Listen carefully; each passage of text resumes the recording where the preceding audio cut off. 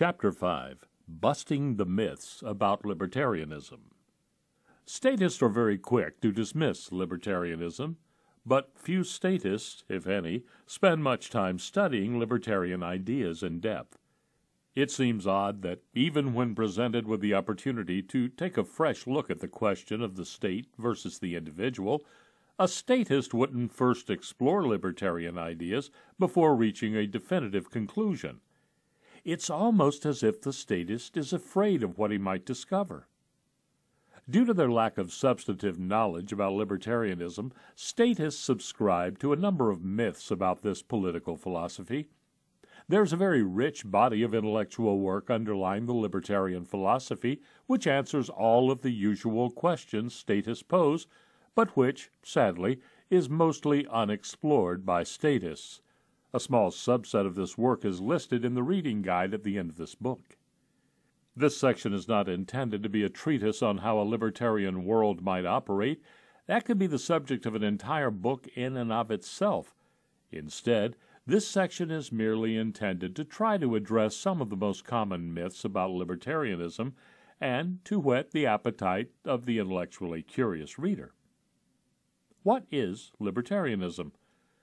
For the human species to survive and flourish, man must use his body to work the earth's physical resources, to transform these resources into products that satisfy human needs. However, people and physical resources are scarce relative to needs, and thus conflicts necessarily arise as to the control of these human bodies and physical resources. In fact, it is more basic than that. The only reason that conflicts arise in society is due to disputes over who has the right to control physical property, i.e., human bodies and physical objects. This is because one person's control of physical property necessarily excludes another's. For instance, either I can stand in this physical space or somebody else can, but we both can't. Either I can decide what to put in my body or someone else can decide for me, but we both can't. Either I can control this widget or someone else can, but we both can't. Given that these disputes arise in all societies, political philosophy is essentially the search for a set of principles to determine who, in such disputes, has the better right to the physical property in question. These principles are known as property rights, and, if generally adhered to, can minimize conflict by heading off disputes in advance. Different political philosophies claim to have different property right regimes. To the socialist, conceptually, the people, as one mass, own all physical property. However, when it comes to actually making decisions about what can be done with this property, a much smaller group gets to make these decisions, the ruling elite. And thus, in fact, the ruling elite exercises all the powers normally attached to ownership. The rest of the people are forcibly prohibited from challenging the ruling elite's decisions. To the theocrat, conceptually, either the deity owns all physical property, or individuals can own property, but subject to divine constraints. However, when it comes to actually making decisions about what can be done with this property, a much smaller group gets to interpret the deity's desires, the priesthood, and thus, in fact, the priesthood exercises all powers normally attached to ownership. The rest of the people are forcibly prohibited from challenging the priesthood's decisions. To the Democrat, conceptually, individuals can own their own bodies and other physical property. However, when it comes to actually making decisions about what can be done with bodies and other physical property, a much smaller group gets to make these decisions, the elected class and their appointed agents, through legislation, and thus, in fact, the elected class exercises all the powers normally attached to ownership. The rest of the people are forcibly prohibited from challenging the elected class's decision. If the description of democracy sounds like a duplication of the descriptions of how socialism and theocracy work, then that's because it is.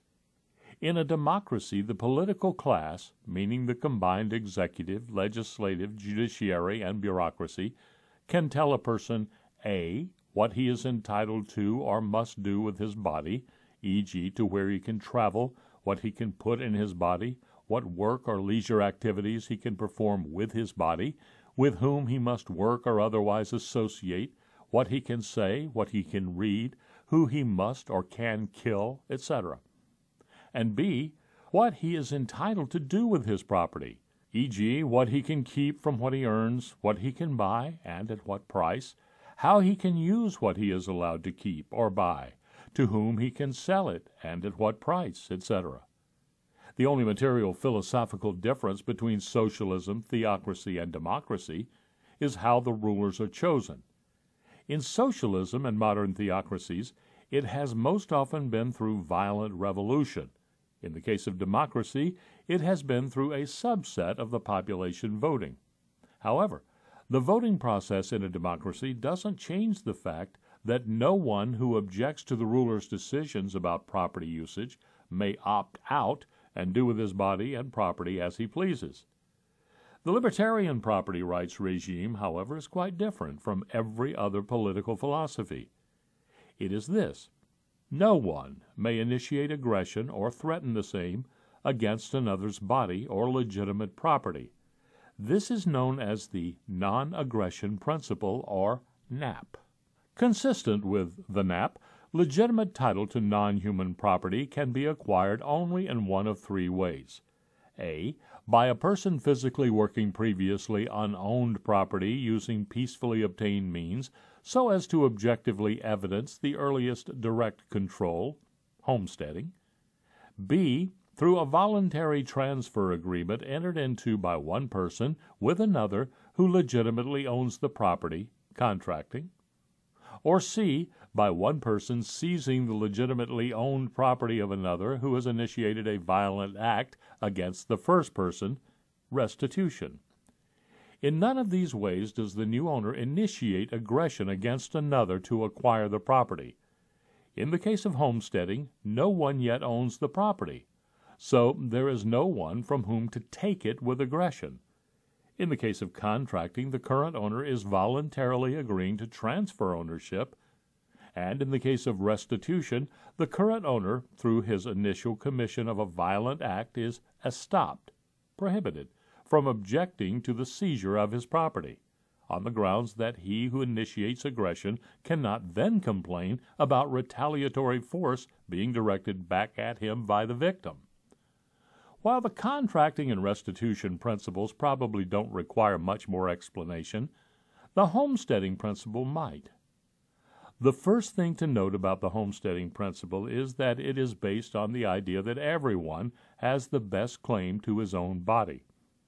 If a person has the best claim to his own body, then he must surely have the best claim to anything his body physically and peacefully produces, leaving aside any voluntary agreement that he enters into to the contrary. Thus, if a person works previously unowned property, then he must have the best claim to the product of that work. It would be very hard to argue that someone else has a better claim to this product, for this would imply that this other person somehow has a superior claim to the first person's body. And if every man has a superior claim to every other man's body, then there is the problem of circularity. A controls B's body, and yet B controls A's body, and it would mean that no man could ever act without getting everyone else's consent, which would be impossible to obtain. Mankind would not survive. The second thing to note about the homesteading principle is that it invalidates the notion that individuals at the state can claim previously unowned property as public property. A mere verbal claim of ownership is insufficient. The person claiming to have homesteaded unowned property must have applied material physical effort to the property and made it obvious to others that he is in control, e.g. by constructing a fence around virgin land, by putting apples picked in the wild into his basket, etc. A mere verbal claim fails to meet the previously mentioned objective of establishing a property rights regime which minimizes conflict. If all that were necessary is a verbal claim, which only requires a trivial effort by the claimant, then everyone could allege that they made the first verbal claim, and they could allege that their claim related to all unknown property on the face of the earth. That would increase conflict. not minimize it. In addition, since homesteading is intended to be a peaceful means of property acquisition, the person claiming to have homesteaded property must not have used violently obtained means, for then all the things that he does with such means would be tainted. Thus, if the state were to use forced labor, e.g. prisoners, conscripted draftees, etc., to apply effort to and delineate borders around some unknown property, or to use taxes to purchase the requisite labor services and bordering material, then this would not qualify as homesteading because the labor and or taxes were coercively obtained. The third thing to understand about homesteading is to consider the consequences of what it would mean to reject this principle.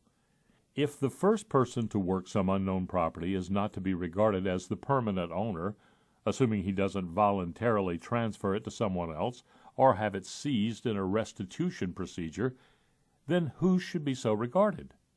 There are only three other possibilities. First, everyone in the world owns such property in common, and thus everyone's consent would be required before anything could be done with it. However, in this case, how could any decisions ever be made about what to do with this property?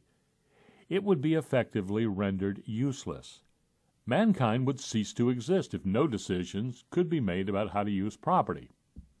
Second, the property remains unowned despite the act of homesteading, i.e., no one could ever own property.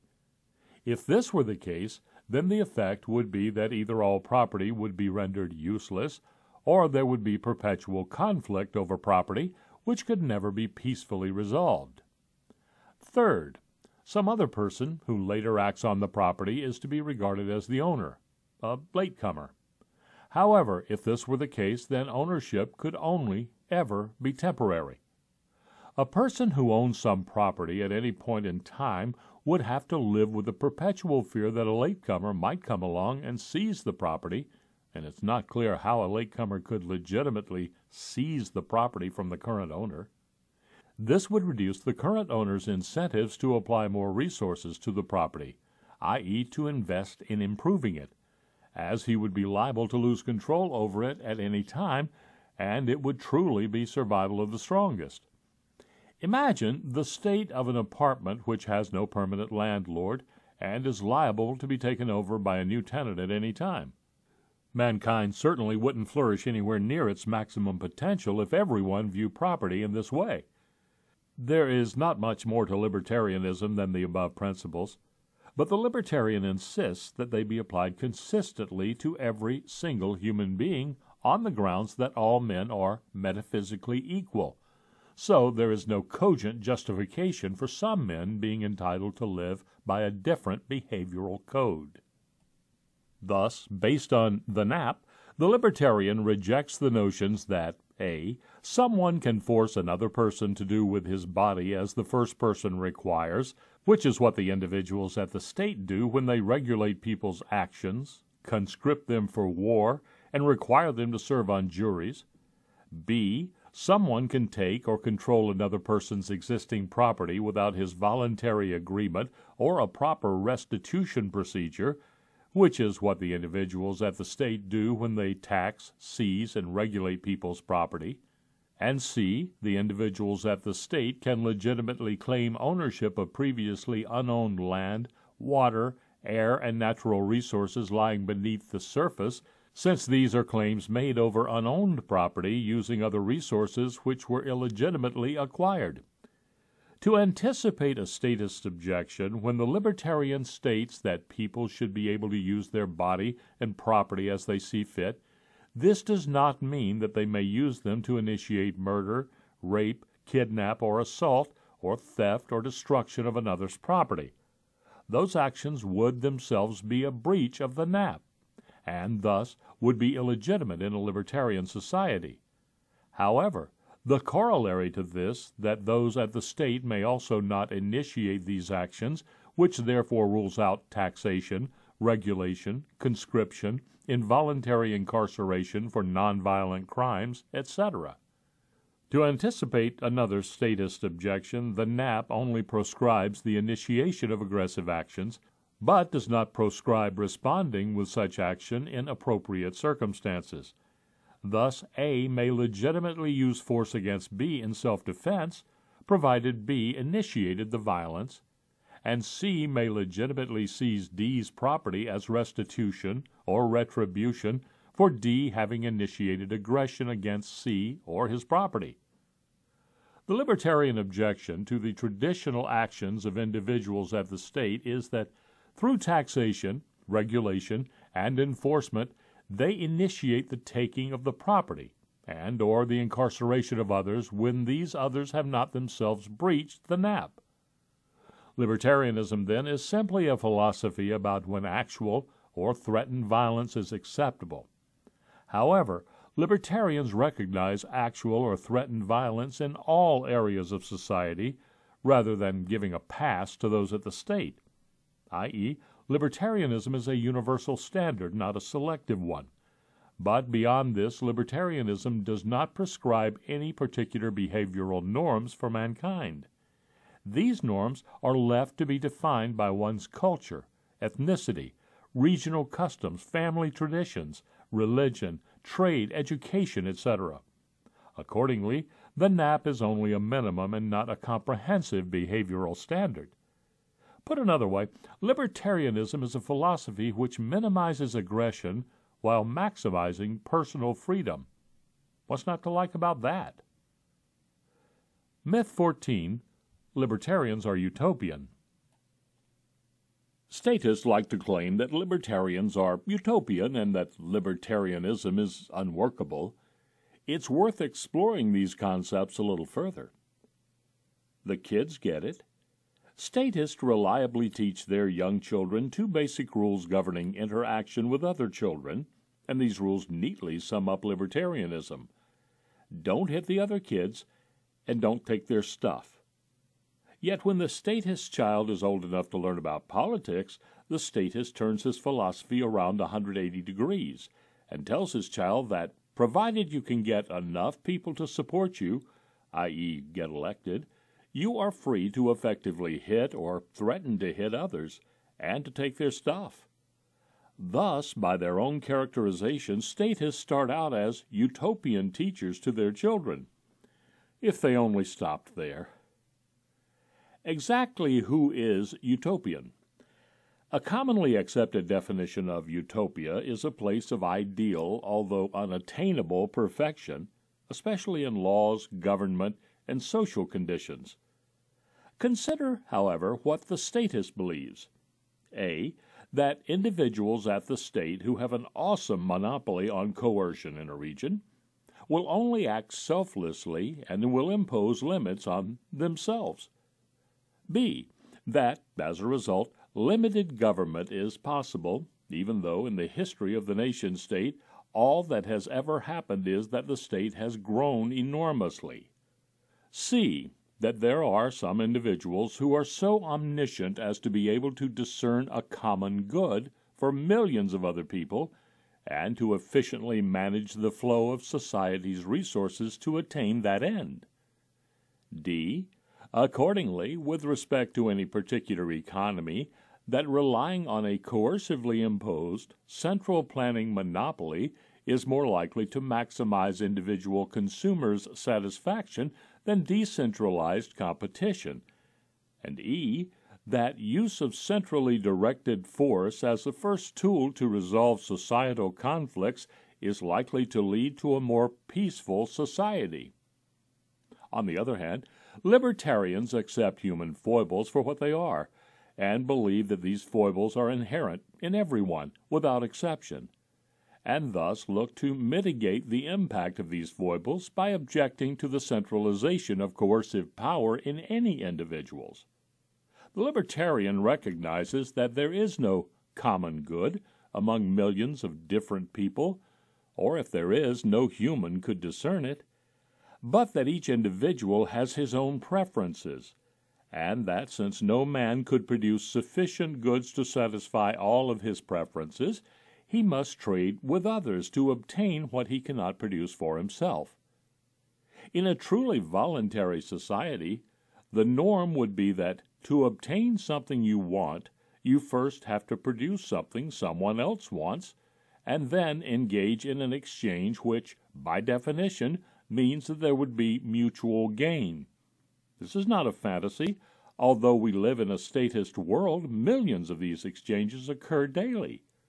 Accordingly, everyone who is compliant would be looking to peacefully please others as the route to their own happiness, as opposed to being able to forcefully impose their needs on others, which is what the state allows people to do. Those who are not compliant and who initiate aggression could still be restrained or excluded by force. To think about these differences in another way, consider goals. The statist has very lofty goals for which he wishes to employ the state, such as equality, save the planet, no discrimination, free or low-cost health care, housing, and education for all, spread democracy, etc. To attain these goals, if any of them are actually attainable, requires complex interactions among millions of humans in specific sequences and at specific places and times. No one brain or group of brains is able to comprehend, never mind plan and implement the actions that need to take place. On the other hand, the libertarian goal is entirely within the control of each individual. Don't hit anyone or take their stuff. Now, exactly who is utopian? The statist never really compares the state as it actually works against the few glimpses of the free market that we could find in the real world, presumably because the evidence is so dauntingly adverse to his position. For instance, what serves consumers better, our state-controlled military, healthcare insurance, financial and educational systems, or the private sector, iPhone and bread supply system? Instead, the statist imagines that the individuals at the state have superhuman powers to achieve the statist ambitious, but wholly unrealistic, central planning objectives, and compares this to the imperfection of the decentralized free market, which is operated by mere humans. This is not utopian thinking. The libertarian, rather than expecting utopia, simply believes that the NAP is the most just governance principle because it allows, although by no means eradicates, the initiation of force and thus violent conflict. In contrast, the statist believes that the most just way to run society is to institutionalize violent conflict by empowering those individuals at the state to initiate or threaten force. Only negative rights, duties, are workable. Moral philosophy deals principally with the search for just principles of interaction among humans. 3 minimum requirements for a just system are that the principles A, are technically feasible, B, are universal, and C, promote human survival. The first requirement, hopefully, is self-evident. It makes no sense to argue for principles that cannot work in the real world. The second requirement simply recognizes that all men are metaphysically equal, and thus no man has any natural entitlement to special treatment for better or worse. The third requirement recognizes that the other two are not sufficient if we are trying to sustain humanity and human interaction. If we're not, then it is pointless to try to reason out a moral philosophy. For instance, a philosophy that advocates all men commit suicide would be workable and universal, but hardly achieves much in the way of sustaining humanity. So, how do libertarianism and statism measure up as moral philosophies? Libertarianism's central principle is non-aggression, which is a negative right. As such, it is a behavioral standard that, as a technical matter, can be universally applied, meaning that it is technically possible for every man to live by this standard concurrently with every other man. This is because the NAP simply outlines what one cannot do to his fellow man, namely initiate interference with his body or property. There cannot be any conflict among men if everyone's negative rights are respected.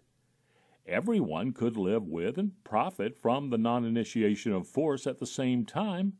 However, as noted earlier, but it bears repeating, the NAP is a minimum as opposed to a comprehensive behavioral code. Thus, the libertarian philosophy provides a workable universal standard, and as noted above, it also inherently discourages, outlaws, violent conflict, and hence promotes human survival. In contrast with libertarianism, the statist's philosophy has many positive rights embedded in it, meaning that it prescribes what one man can take from another's property or require of another's body through taxes and regulations backed by the threat of force. The reliance on positive rights backed by the initiation of force means that statism cannot provide a workable universal standard that promotes human survival. First, one man's positive rights necessarily conflict with another man's negative and positive rights. As to the positive-negative rights conflict, the person who is forced by another to give up something he owns or do something with his body has his negative right to be left alone violated. So the statist must necessarily argue that some men don't have these negative rights. But why, and how are these men to be identified? As to the positive rights conflict, given scarcity, positive rights cannot be universally applied to and enjoyed by every man concurrently, as not everyone could enjoy the right to the same physical object at the same time. In fact, only one man could use any physical object at a time, so who gets to choose who prevails? Second, if the statist argues that his philosophy involves a universal principle, then he would have to argue that every man has the right to use force to take what he wants. Does that really make sense as a behavioral standard to promote human survival? Accordingly, whereas the NAP is technically feasible, universalizable, and designed to discourage conflict, statism's use of force principle is either not universal, if it implies that only some men are entitled to initiate force, or is an all-against-all principle that can only lead to ultimate societal degradation. Hence, I would argue that it is statism, as opposed to libertarianism, that is not a workable moral philosophy. To the extent that the statist is aware of the NAP, he often misunderstands its implication. One major criticism levied by statists is the believing in the NAP is nice, but it's just like saying, do the right thing. Namely, it's apt to regularly fail, since some people would still act aggressively. However, the purpose of the NAP is not to eradicate aggression, although the more people who subscribe to the NAP, the less aggression there would be, but rather to allocate liability based on this principle. Libertarians fully recognize that there will always be aggression and disputes, but suggest that the NAP be the guiding principle in resolving these disputes. Myth number 15. It's every man for himself. This is a favorite among statists. They envision the libertarian as a rugged individualist, perhaps a survivalist, who wants to live off the grid, on his own island, barely interacting with others. This only shows how poorly statists understand libertarianism, society, and basic economics. There's more to society than the state. In between the individual and the state, there are many voluntary forms of association. There are families, neighborhoods, businesses, marketplaces, religious groups, common interest associations, e.g., athletic groups, artistic groups, musical groups, etc., charities, mutual aid societies, etc. All of these groups allow humans to voluntarily interact with each other to serve their needs. Since they are voluntarily formed groups, interactions only occur because the respective parties believe that they will each benefit. All of these forms of association and their related human interaction would continue to exist in a libertarian world, only the state would cease to exist. Statists wrongly perceive the libertarian as being for only one thing, namely himself. In fact, the libertarian is not for any one thing, rather he is against only one thing, namely the initiation or threat of force, whether by an individual aggressor or the state. Only individuals have rights. Statists misinterpret the libertarian focus on individual rights. This does not mean that libertarians are against groups. Rather, it simply means that, to the libertarian, rights are defined at the individual level. Only individuals can have rights and be wronged.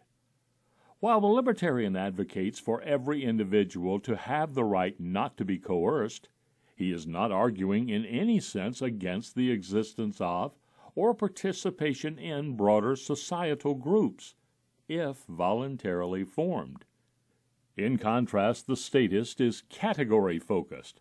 He puts each individual into one or more categories, e.g., blacks, women, workers, the wealthy, immigrants, etc., regards each individual in a category as being identical to every other when it comes to advocating for state policies, and believes that rights are group rights.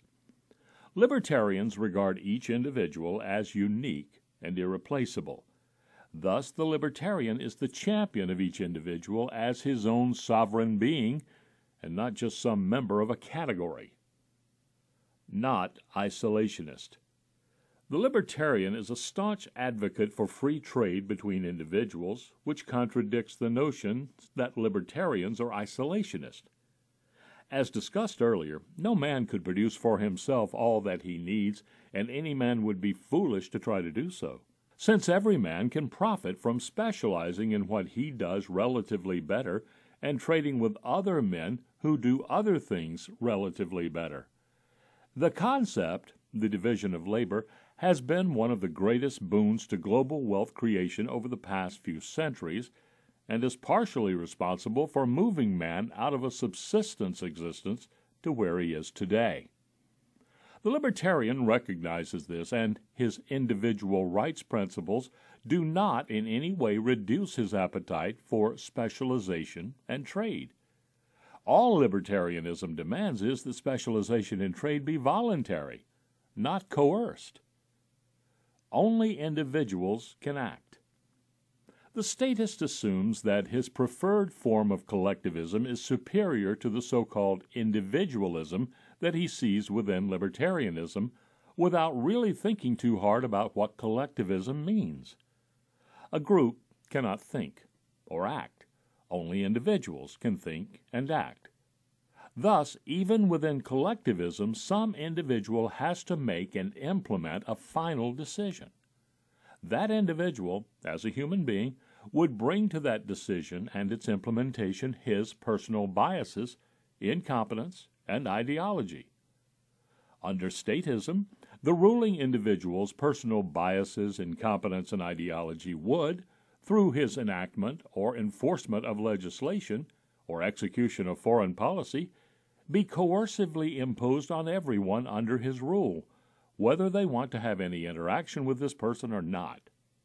In contrast, in a libertarian society, no individual's personal biases, incompetence, or ideology would be imposed on anyone, except for those who voluntarily choose to interact with that individual, assuming, of course, that such individual is not violating the NAP.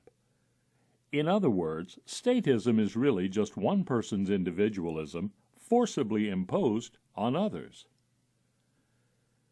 Myth 16. Libertarianism equals chaos. Statists assume that the absence of government in a libertarian society means an absence of governance, and thus that libertarianism implies social chaos. Nothing could be further from the truth. The market could provide law and security. Libertarianism assumes that there would be conflicts that would need to be resolved, requiring adjudication tribunals using developed bodies of law, similar to how today's courts function. Libertarianism also assumes that there would be aggression, both from individuals and, if they exist, states, thus requiring protective services, similar to today's police and military forces. The principled way in which libertarianism differs from statism in the areas of law and security is that libertarianism implies that policing, courts, and defense would, like all other services, be provided by competitive suppliers who would only earn revenues from customers who have freely entered into contracts with them. Accordingly, these service providers would have to provide ongoing value and innovation to keep their customers. Contrast this with statism, where these types of services are generally provided by a state monopoly, which means compelled revenues in the form of taxation, likely increasing over time, and ever lower service levels. Libertarianism also assumes that bodies of law would be developed locally from the ground up through adjudication of actual disputes, as was the case historically before states forcibly assumed legislative power, as discussed earlier. Contrast this with the arbitrary top-down statist legislation of today that applies to all citizens prospectively, even those not involved in any dispute. The statist argument in the area of law and security is essentially the public goods argument, namely that if we don't have a state monopoly providing these services, then these services wouldn't be provided at all, or else only in insufficient amounts. Earlier, I detailed the problems with the public goods argument in the historical, moral, and economic perspectives, and so will not do so again here. However, the statist argument also fails because it does not acknowledge that history shows quite convincingly that if there is demand for a product, then individuals will rise to the occasion and develop the product without the state's involvement, sometimes as entrepreneurs, other times as end users. Simply because the statist sitting in his living room can't envision how this would unfold doesn't mean that it wouldn't get done. It just means that the statist is clearly not going to be the person who develops the solution. No one ever sat down and centrally mapped out how money or language might develop. There was a need for these two concepts, and so individuals engaged in trial and error until they found the optimal solutions, at least until money was forcibly taken over and debased by the state for its own ends. The statist cannot explain, logically, why the default should always be a coercive monopoly provider simply because he cannot conceive of how something might develop differently. It is beyond the scope of this book to go into detail about how law and security services might be provided in a libertarian society. No one could say for sure, just as no one could have predicted in advance how things such as today's communications technologies or variety of breakfast cereals would develop. Indeed, if it were possible to specify exactly how things would be configured in the future, then that would be the best argument for statism, as then central planning might work. There is, however, a very rich body of intellectual work that exists in this area to provide some guiding thoughts, based on historical and current examples and compelling logic. Drawing on this material below, I will provide a glimpse of what a libertarian law and order system might look like. I will discuss national defense separately later. Self-defense. The first thing to note relates to self-protection. To minimize resistance to the state's edicts, states typically seek to disarm their citizens through gun control legislation. The alleged deal imposed coercively by the state is that citizens give up their right to arm themselves in return for the state's protection from violent crime. Yet when the state's police cannot realistically be at the scene of every, or perhaps any, violent crime while it is actually occurring, of what value is this deal? In a libertarian world, there would be no restrictions on firearm ownership, which would significantly increase each citizen's self-defense options. Of course, there would be liability, as there is today, for misusing firearms to initiate aggression against others. Policing. Beyond enhanced self-protection, in a libertarian world, instead of being forced to pay taxes to the state to fund a one-size-fits-all police force, individuals would choose among different protection services firms and voluntarily pay them for their services. These service providers would compete on price and service and would offer a menu of different options. Unlike the state's police, those providers that fail to serve actual customer demand would go out of business, and those that meet demand would make profits. There might be firms that specialize in residential premises protection and others that specialize in commercial premises protection. Some might emphasize feet on the street, preventative community policing. Others might prefer the technology-based approach to surveillance, and still others might provide undercover policing. Some might arm their personnel with firearms, others merely with less lethal means. Some might focus on hiring certain ethnic types to provide ethnic group-oriented services in the appropriate neighborhoods. Unlike the state's police, security firms would have no special immunity for their actions. Those firms that act with excessive violence when performing their services would lose customers who do not support this type of policing, and as word gets around, they might not be able to attract new customers. They might also face lawsuits from those against whom they act with excessive violence. If they lose these lawsuits, then payment of the judgments would increase their operating costs. Such companies might then try to pass these higher costs on to their customers in the form of higher prices or reduced services. However, this would cause these firms to lose customers to competitors which have lower operating costs because they're less violent and thus could offer better pricing and/or service options. Criminal justice. Crime would no longer be something for which the state takes action. It would exclusively be a matter between the victim and the aggressor, and victims would be able to take action against aggressors without being stymied by state intervention. The definition of crime would be limited to initiating aggression against another person's body or legitimate property, i.e., there would be no victimless crimes arbitrarily created by state regulation. Thus, the law would once again become comprehensible to everyone, and policing by security firms would be more focused and thus more efficient. These firms would only be concerned with protecting against or investigating actual violent acts against person or property.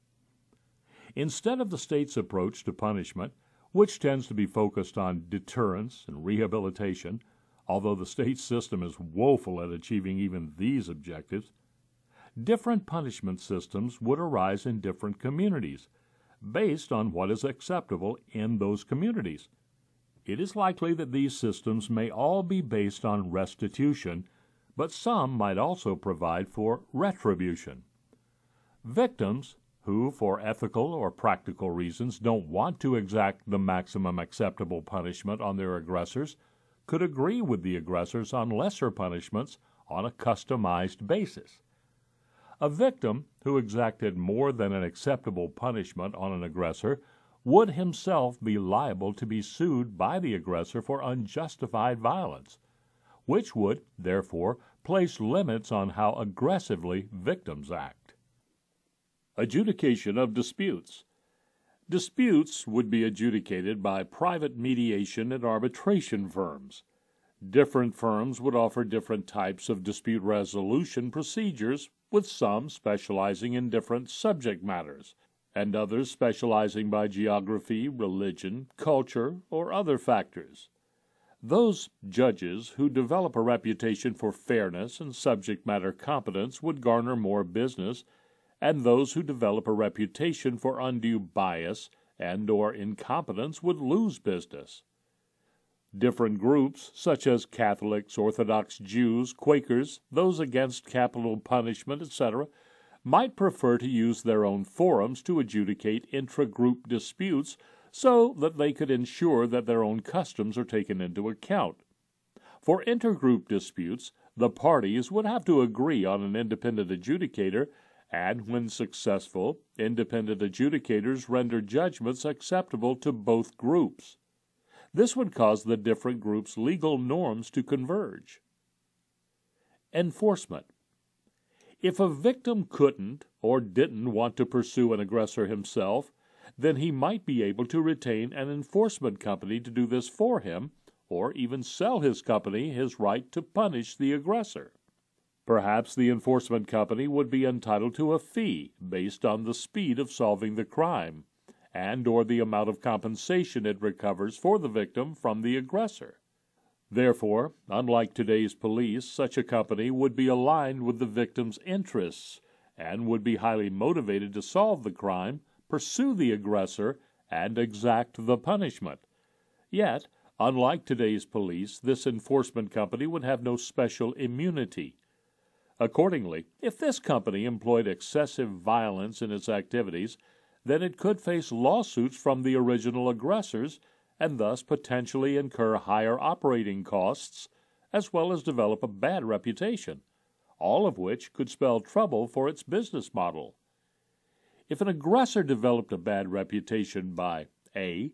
being a repeat offender, B. not submitting to dispute resolution procedures, or C.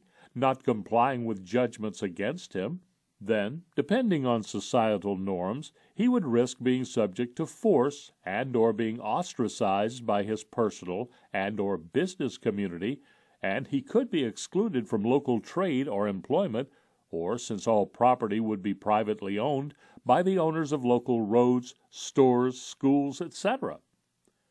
Companies might arise which specialize in tracking such aggressors, creating easily accessible reputation reports. Like today's credit reports, these reports would be used by the community to deny such aggressors access to all sorts of private property, employment, or trade. Thus, rather than forcibly remove these aggressors to the brutal confines of today's state prisons, the community's punishment might be widespread physical exclusion. Detention. For those aggressors who are sufficiently ostracized and thus have nowhere else to go, detention companies might arise which offer room, board, and employment, provided these aggressors agree to certain behavior guidelines and supervision. If aggressors owed debts to their victims, or the victims' enforcement companies, which they cannot pay, then these detention companies might purchase these debts and give the aggressors the opportunity to work off their debts in the employ of the detention companies or their nominees while being confined, as agreed. The detention companies might offer to the aggressors to certify to the reputation tracking companies that once the aggressors have worked off their debts and or maintained certain behavior standards, they are deemed rehabilitated and could be taken off the list of those to be shunned by society. Unlike today's state prisons, the detention companies might compete with each other to attract aggressors, since they could make a profit on the aggressor's labor, and thus there would be some efforts to provide acceptable living conditions for the aggressors. If these detention companies breach their agreements with the aggressors or employ undue aggression against them, then they could, in turn, be sued by the aggressors. In this type of environment, the aggressors are much more likely to be rehabilitated and gain or maintain valuable job skills than they are in today's rape factories and violence training camps that masquerade as state prisons. The role of insurers. As a final thought, it's likely that individuals and businesses wouldn't necessarily have to contract with all these different companies separately to obtain these services. Instead, life, health, property, and liability insurers might undertake the effort to choose, contract with, pay, and monitor the various service providers and bundle a law and order package into their insurance policies. The benefit to the insurer arises because the insurer is the firm which would be liable to compensate a policyholder who is the victim of aggression. So, if the protection services could reduce violent crime and the adjudication and enforcement services could speed resolution of disputes, then the insurer's costs would be lower. In the case of a dispute between two policyholders with the same insurer, the insurer could easily direct resolution of the dispute because the two policyholders would have agreed in advance to be bound by the law and order systems the insurer put in place. With respect to disputes between policyholders with insurers, insurers would be motivated to establish among themselves, in advance, dispute resolution procedures to cover these instances. This is because A. Each insurer knows that there will be multiple such situations over time in which sometimes their policyholders would be the victims and other times the aggressors. So they have to act fairly at all times if they expect reciprocity from other insurers. And B. It is always less costly to resolve disputes peacefully rather than violently. Insurers would be motivated to try to alter the behavior of their policyholders to reduce the incidence of violent disputes and the quantum of losses. This happens today. Insurers offer reduced premiums for defensive driving, e.g., for installing a burglar alarm, taking a safe driving course, etc., and use deductibles to ensure that policyholders have some skin in the game before the insurance kicks in to reduce moral hazard. Myth 17. We'd be defenseless. The last thing a statist will ever concede is that a defense against external aggression does not have to be provided by the state. The statist just knows that this is the public good, par excellence. To the contrary, earlier I discussed the defects in the so-called public good argument in favor of state-provided national defense. There is nothing distinctive about any good or service, even national defense, that could ever justify such good or service being supplied coercively by a monopoly. So, how might this work in a libertarian society? A stateless world would have less conflict. In a stateless world, there would likely be much less need for collective defense capabilities against external aggression. Much of today's international conflict arises because one state acts aggressively towards another, either attacking that state or provoking an attack by seeking to interfere in the other state's operations. States do this because the individuals at the state responsible for this aggression, A, do not do any of the fighting themselves, and B, can coercively seize their citizens' income to pay for this aggression. In a stateless world, very few men would travel to foreign territories at their own cost to physically fight strangers to try to conquer their territory, or stay there to try to influence their society. Likewise, few men would be able to afford or want to spend the billions of dollars spent today to hire other men to travel overseas to seize territory or influence another society. Another source of conflict today is individuals at the state oppressing segments of their own population based on race, religion, ethnicity, etc. And sometimes internal oppression by State A also leads to interstate war, as another state, State B, attacks State A to try to stop this internal oppression. Again, the individuals leading State A can engage in this oppression at minimal personal cost because they have others both doing the dirty work and coercively funding these activities.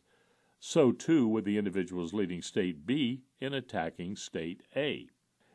Imagine if these men had to engage in and or fund the violence themselves. There would be a lot less of it. Internal oppression is partly facilitated by the state disarming its citizens through gun control legislation.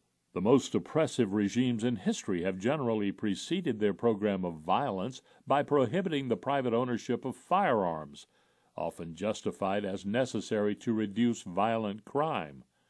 However, if only the state is armed, then the group targeted for oppression is defenseless. In a libertarian world, there would be no restrictions on firearm ownership. It would be much harder for one group to oppress another, since the target group could be fully armed too. Widespread firearm ownership would be a reason to expect less intersocietal conflict. If a man wanted to hire a group of aggressors to travel overseas and seize territory, then they would face an armed population fighting to defend their own families and property, which history has shown is the most difficult force to defeat, e.g., in ancient times the Greek cities holding off the Persian Empire, the Viet Cong versus the U.S. invaders in the 1960s, and the Afghans versus the Soviet invaders in the late 1970s. Another factor tending to increase conflict in today's world of highly centralized states is that it is relatively easy to control vast amounts of territory simply by winning a state versus state war. In highly centralized states, a relatively small number of people and institutions control all of the internal territory, and thus an aggressor state has only to win control of the other state's locus of power in order to gain control over the other state's entire territory, as opposed to physically fight on each square foot of its territory. In a stateless world, however, there would be no locus of power to seize control of. In a sense, the aggressor would have to defeat every single household one at a time. That is almost an impossible task that would surely stretch an aggressor's resources intolerably, particularly given that, after seizing each house, the aggressor would also have to hold it indefinitely. History has shown that the most difficult part of a prolonged war is seizing and holding more and more ground, because this stretches supply lines to the breaking point. The final point to make relates to the importance of free trade. States often erect prohibitions or restrictions on individuals in one state trading with individuals in another state through the imposition of sanctions, tariffs, quotas, exchange controls, regulatory distortions, etc. These trade barriers make war less costly. If individuals in State A already cannot fully and freely trade with individuals in State B, then the cost of State A going to war with State B is lower, since there is no, or less, commercial trade that would suffer. In a stateless world, however, there would be no artificial trade barriers. Everyone would be free to trade with everyone else. This effectively increases the cost to any society of starting a conflict with another society, since such a conflict would risk damaging or destroying actual or potential customers and or suppliers. Put another way, the more free trade that exists, the less likely is war, since it makes no sense to degrade key parts of one's own economic ecosystem. Libertarian defense in a world with states. That is all well and good if there were no states at all, but what if a libertarian society existed in a world with states? The first point to note is that a few of the above concepts would still be valid. There would be no aggressive activity by the libertarian society directed towards states, so there would be less provocation sparking conflict. An aggressor state would face an armed population in a libertarian society, and there would be no locus of power to seize or obtain control of the libertarian society's territory. In addition, individuals in the libertarian society would be eager to trade with individuals in the existing states, and, to the extent that such trade existed, as noted above, this would increase the cost to those states of attacking the libertarian society. However, there is also reason to believe that individuals in a libertarian society would still demand some protection against potential aggressor states. Where there's demand, production is sure to follow. Of course, the general demand for protective services would be quite different in a libertarian society, since there would be a range of services to purchase and each individual would be voluntarily choosing whether to purchase these services, and if so, which ones. He would be a lot more discriminating than are citizens of the states who get no choice and are compelled to pay. There would likely be little to no demand for offensive capabilities to project force around the world and interfere with other societies.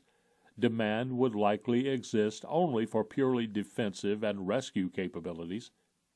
Indeed, some individuals might decide that, since their society is no threat to others, the chances of an invasion are low enough to conclude that it would not be worth purchasing any protection at all. instead of the coercive, monopolistic provider of protection that is characteristic of today's states. In a libertarian society, there would be numerous competitive providers offering different products tailored to customers' actual needs. Such providers would have to offer value to their customers, since they would need to persuade customers to voluntarily part with their money. Perhaps those in coastal societies would want to pay for some waterborne defense services, but those in the middle of a large landmass might not. Those in difficult-to-reach mountainous regions might decide to forego purchasing much in the way of defense services, figuring that the terrain is sufficient protection against invasion. Those living in high-profile cities, which could be likely targets, might want to pay up for more protection, and those living in rural areas might want less.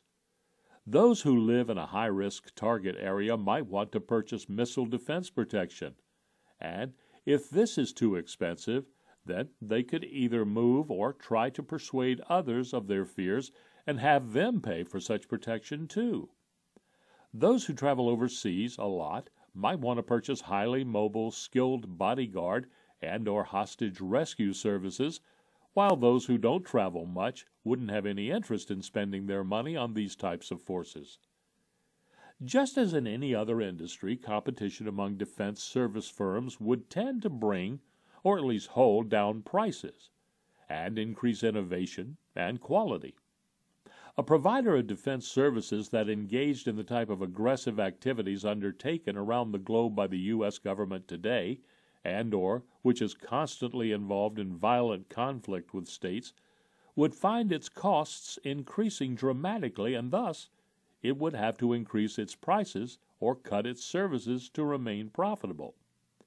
If his customers were not willing to pay higher prices or accept a reduction in service, or they disagreed with the service provider's actions, then they would look to competing, less aggressive and thus lower-cost providers. Likewise, a provider that didn't deliver adequate protection would gain a bad reputation and would lose customers to competitors. What if a private protective services provider fails in its duties? Lives are at stake. Yet, this is no different from today with the state. What if the state fails? In the U.S., see Pearl Harbor, the first attack on the World Trade Center, 9/11, the Boston Marathon, etc. The difference is that in a libertarian society, such a private provider would go out of business, whereas today the state just continues to be the monopoly provider and, in fact, grows its budget with each failure to protect. Collective defense. As noted earlier with respect to law and order services, it is not likely that individual consumers and businesses would have to select, contract with, and monitor each provider for each type of defense service. For instance, developers of residential communities and owners of industrial parks, office buildings, hotels, malls, roads, etc., might purchase defense protection for their properties for the benefit of their residents, tenants, customers. Such owners could build the cost of this protection into the fees that they charge for use of their properties. Indeed, even these owners might not have to purchase defense protection individually. They could form associations or federations across a broader region to purchase such protection as a group. However, it is more likely that life, health, and property insurers would purchase defense protection for their policyholders, since these are the insurers that would have to pay out on claims if someone were killed or injured or their property damaged by an external aggressor. These insurers would be motivated to purchase the most efficient form of protective services for their policyholders. Also, since insurers are in the business of assessing and pricing risk, they could charge different premiums for different risk profiles. This would ensure, for instance, that those who choose to live in higher risk locations would pay for that choice. Further, since insurers aggregate the interests of millions of policyholders, they would have the economies of scale and financial clout to purchase large-scale defense protection. What about the really expensive stuff?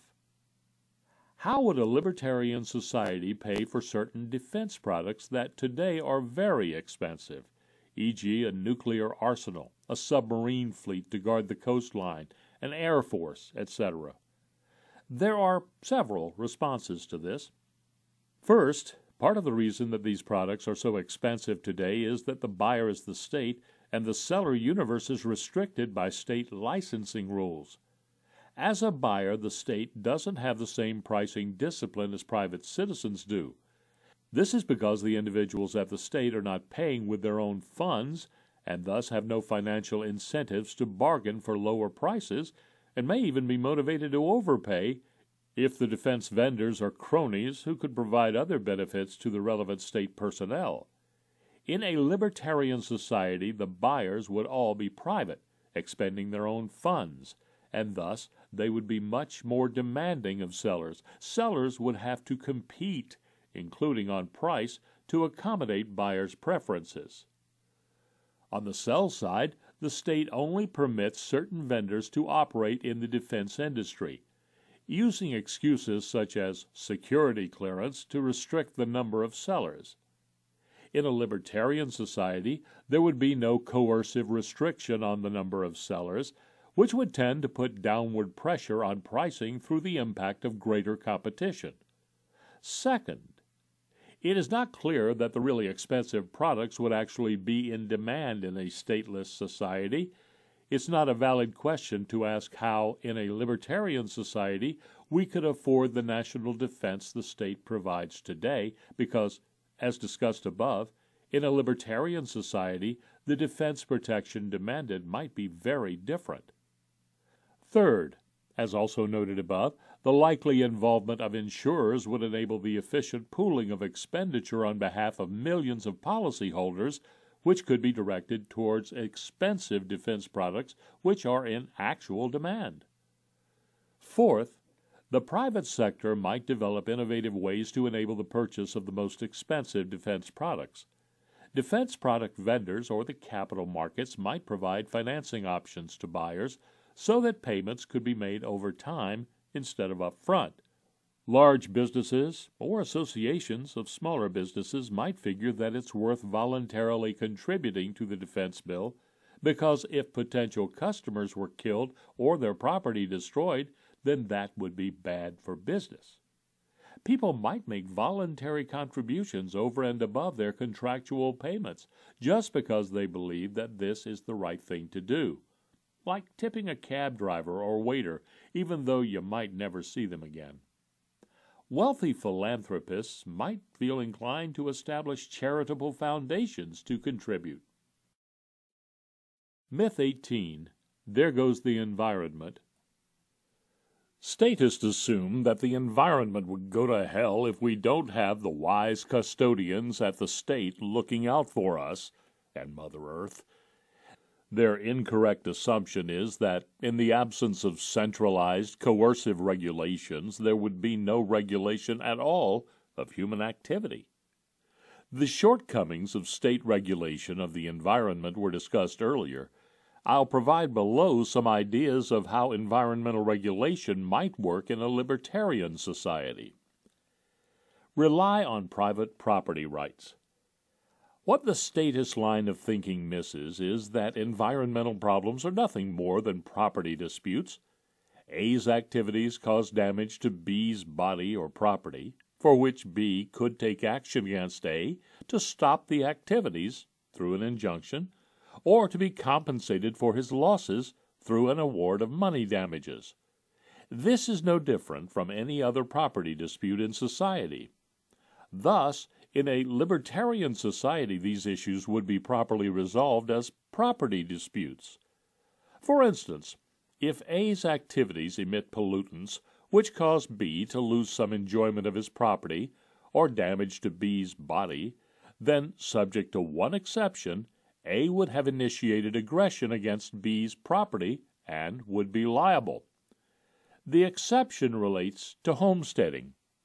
If A were engaging in these activities on his own land, which was adjacent to some unowned land, and subsequently B homesteaded the unowned land, then A would be regarded as having homesteaded the right to continue these activities before B homesteaded the unowned land, and thus B would acquire a property right in this land subject to A's right to continue with his prior level of activity.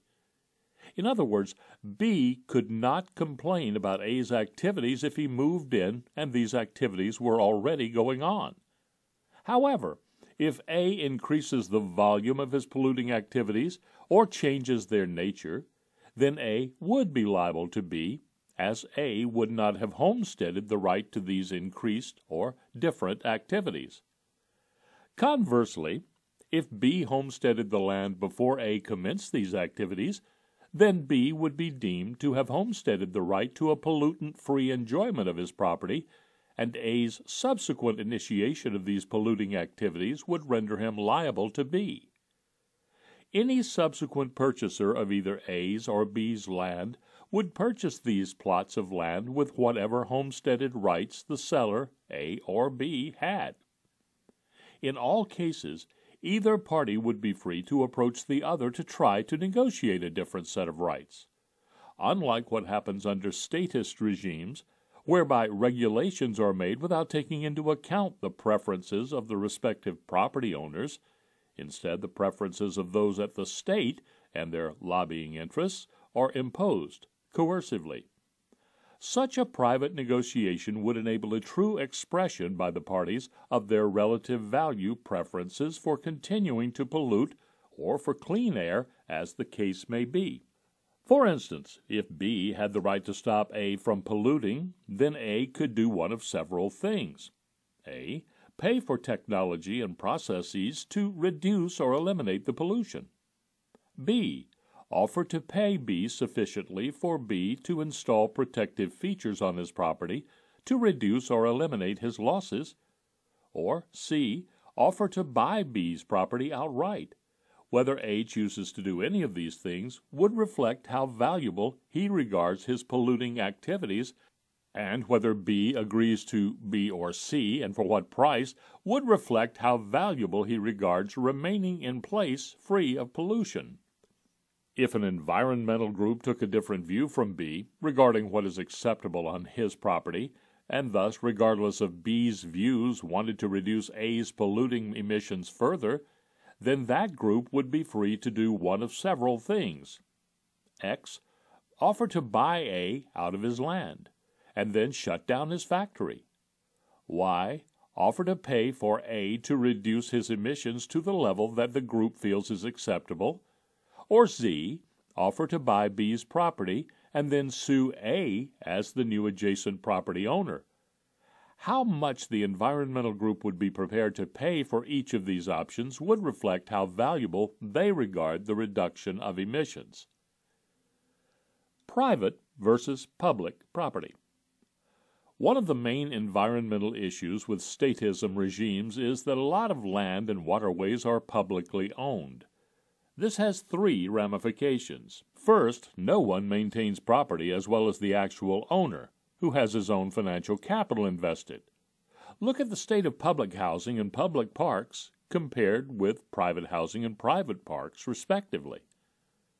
Second, when the state owns property, at best it tries to balance the interest of different groups and generally ends up satisfying none or few of them. If one of these groups owned the property itself, then it could protect its interests more vigorously.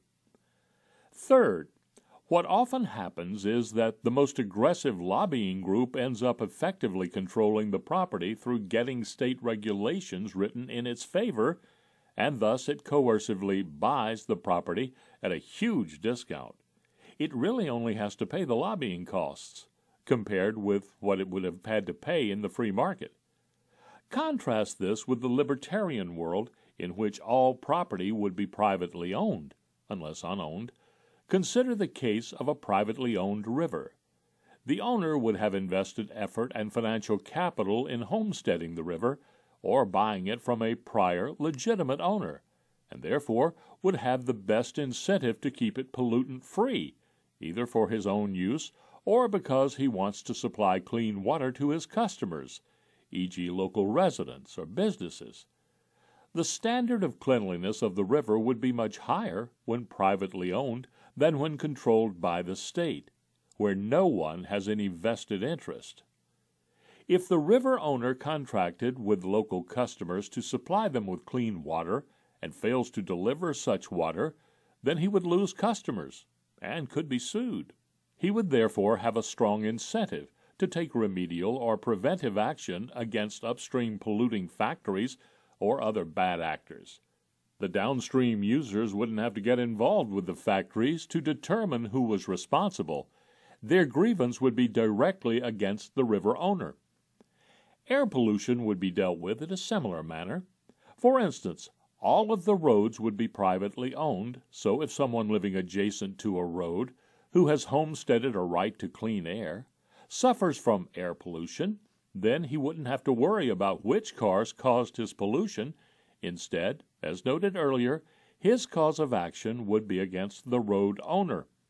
The road owner would thus have the incentive to manage the traffic on his road to ensure that impermissible levels of pollution were not emitted.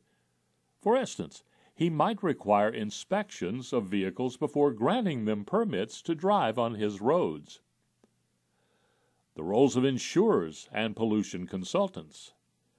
Note that it is likely in the above examples that the river owner, the road owner, and the factory owner would all have liability insurance.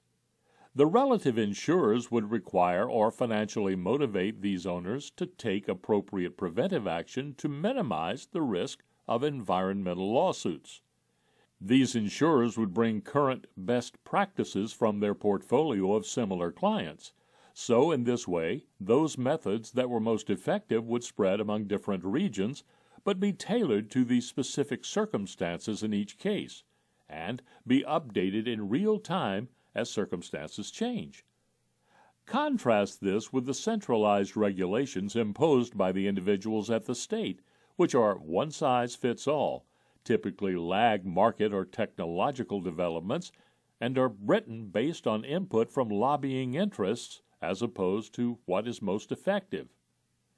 The insurers would not necessarily be expert in matters such as measuring pollution, determining causation, assessing pollution control technology, and compliance and monitoring. In a society in which such services would be in demand from insurers, businesses, and litigants, it is likely that expert firms, call them pollution consultants, would arise to provide these services. Unlike today's state regulators, who purport to serve as expert consultants but are really coercive monopolists, lacking proper financial incentives, in a libertarian society, the pollution consultants would have to compete to win customers. Those that develop a good reputation would garner more business, and those that provide shoddy services would lose business. Myth 19. Somalia disproves the case for libertarianism.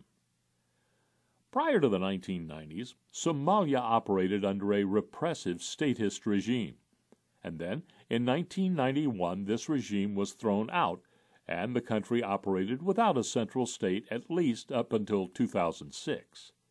Somalia has always been a desperately poor and dangerous place, both when it had and did not have a central state. Statists love to point to Somalia and ask, is that how a libertarian society would look?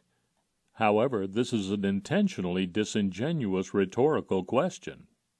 When comparing libertarianism to statism, it is unreasonable to compare this across different cultures. Each culture has a different set of norms, propensities toward violence, respect for others, capital stock, etc. The libertarian is not suggesting that libertarianism would cleanse a rough culture of its inherent characteristics. He is saying that, for a given culture, a libertarian society would be more peaceful, just, and prosperous than the statist version. In other words, it is unreasonable to compare Somalia without a state to the U.S. with a state. The latter may still be a better place to live because of its preferable inherent characteristics. The more reasonable way to approach this is to look at Somalia without a state compared with Somalia with a state. As it happens, there is some research that has been conducted on this point. The paper summarizing that research suggests that living standards improved once the state was eliminated. Per the conclusion in that paper, this paper's main contribution to the literature has been to compare Somalia's living standards to those of 41 other sub-Saharan African countries, both before and after the collapse of the national government. We find that Somalia's living standards have generally improved, and that they compare relatively favorably with many existing African states. Importantly, we find that Somali living standards have often improved not just in absolute terms, but also relative to other African countries, since the collapse of the Somali central government. The danger of centralization. In a culture where violence is widespread, the worst political configuration is to have one group in central control of the state, visiting its violence on the population as a whole with no limiting factor. This is particularly so where the state has first disarmed the population through gun control legislation. In these situations, the cost of such violence to those at the state is minimal. This has been a big part of the problem in some of the most despotic parts of Africa, including Somalia. In these situations, it would be better to have a. No central authority, but rather a range of competing warlords, each of whom acts as a countervailing force to the others, and or b. A fully armed population. Then the cost of violence to any would-be overlord would be much more significant. Culture is key to outcomes. Statists irrationally fear that a place like the U.S. would become Somalia if we didn't have a state. However, a culture which is relatively nonviolent and relatively respectful of individual rights is likely to remain so in the absence of a state, simply because those cultural norms are inherent in each individual. In other words, a place such as the U.S. is not likely to devolve into Somalia if we move to a stateless society, because that is not how people operate in the U.S. today when they have some degrees of freedom to act. To elaborate, in the U.S. today, the vast majority of people peacefully accept temporary rule from the political party which obtains a majority in any election, even if they don't agree with that party's policies and legislation. Statists who voted for the opposition generally don't go around killing people who voted for or who are part of the winning political party. They wait until the next election to try to elect their preferred party.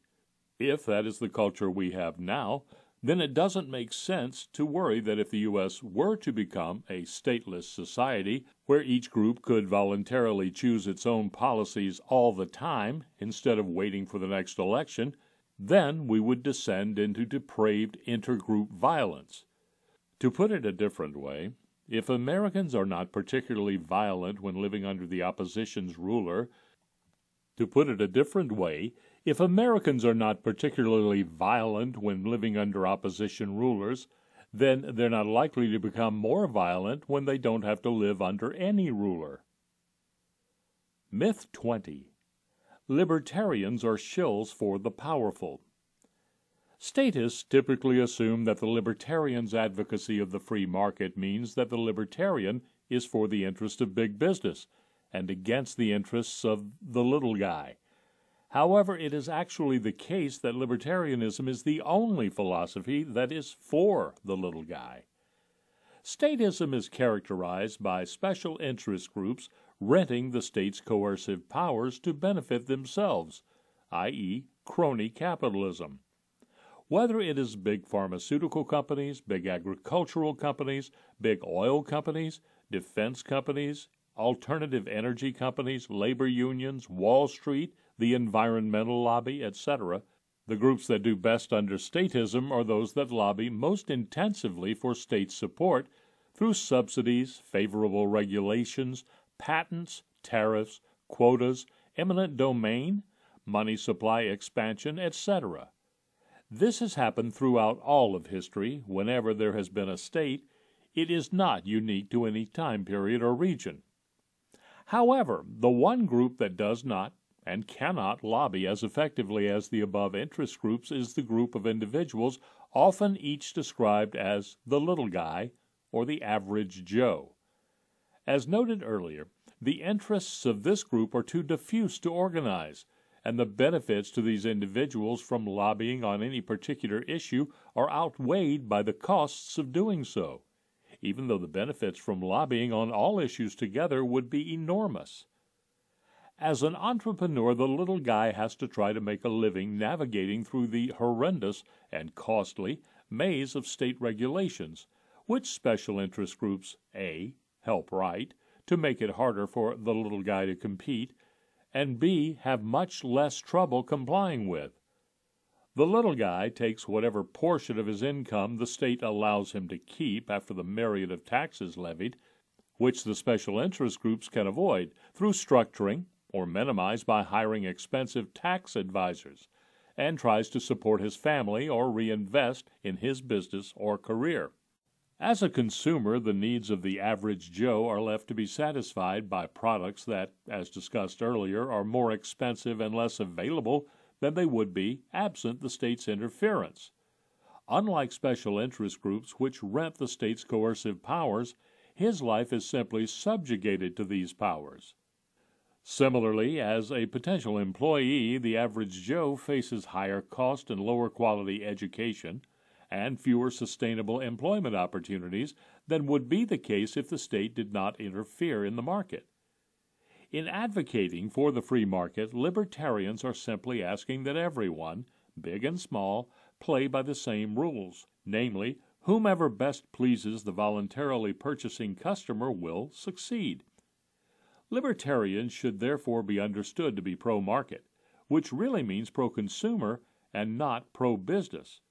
Libertarians believe that the sole purpose of economic activity is to organize scarce resources to best satisfy consumer preferences and not to safeguard any particular businesses or interest groups, nor to privilege those who want to rely on coercion. Indeed, as Austrian economist Don Boudreaux has noted, it is the notion of robust private property rights, the hallmark of libertarianism, which eliminates the distinction between the powerful and the weak. While some may be wealthier than others in a free market society, no one exercises power over others in the sense of being able to force them to act against their wills. The wealthiest individual cannot, without legal consequences, take the poorest individual's property unless the latter sells or gives it to him, or tell the poorest individual what he must or cannot do with his body. Only the state does these things, either directly or through those who rent his coercive powers. As libertarian historian Tom Woods has noted, statists don't appreciate the irony that often the most vigorous opponents of the free market are so-called capitalists. In the free market, businesses would face intense competition every single day. However, if they can get the state on their side, then this makes things much easier for them. Thus, we have the paradox that businesses, big businesses in particular, may be against the free market, while libertarians are very much for the free market.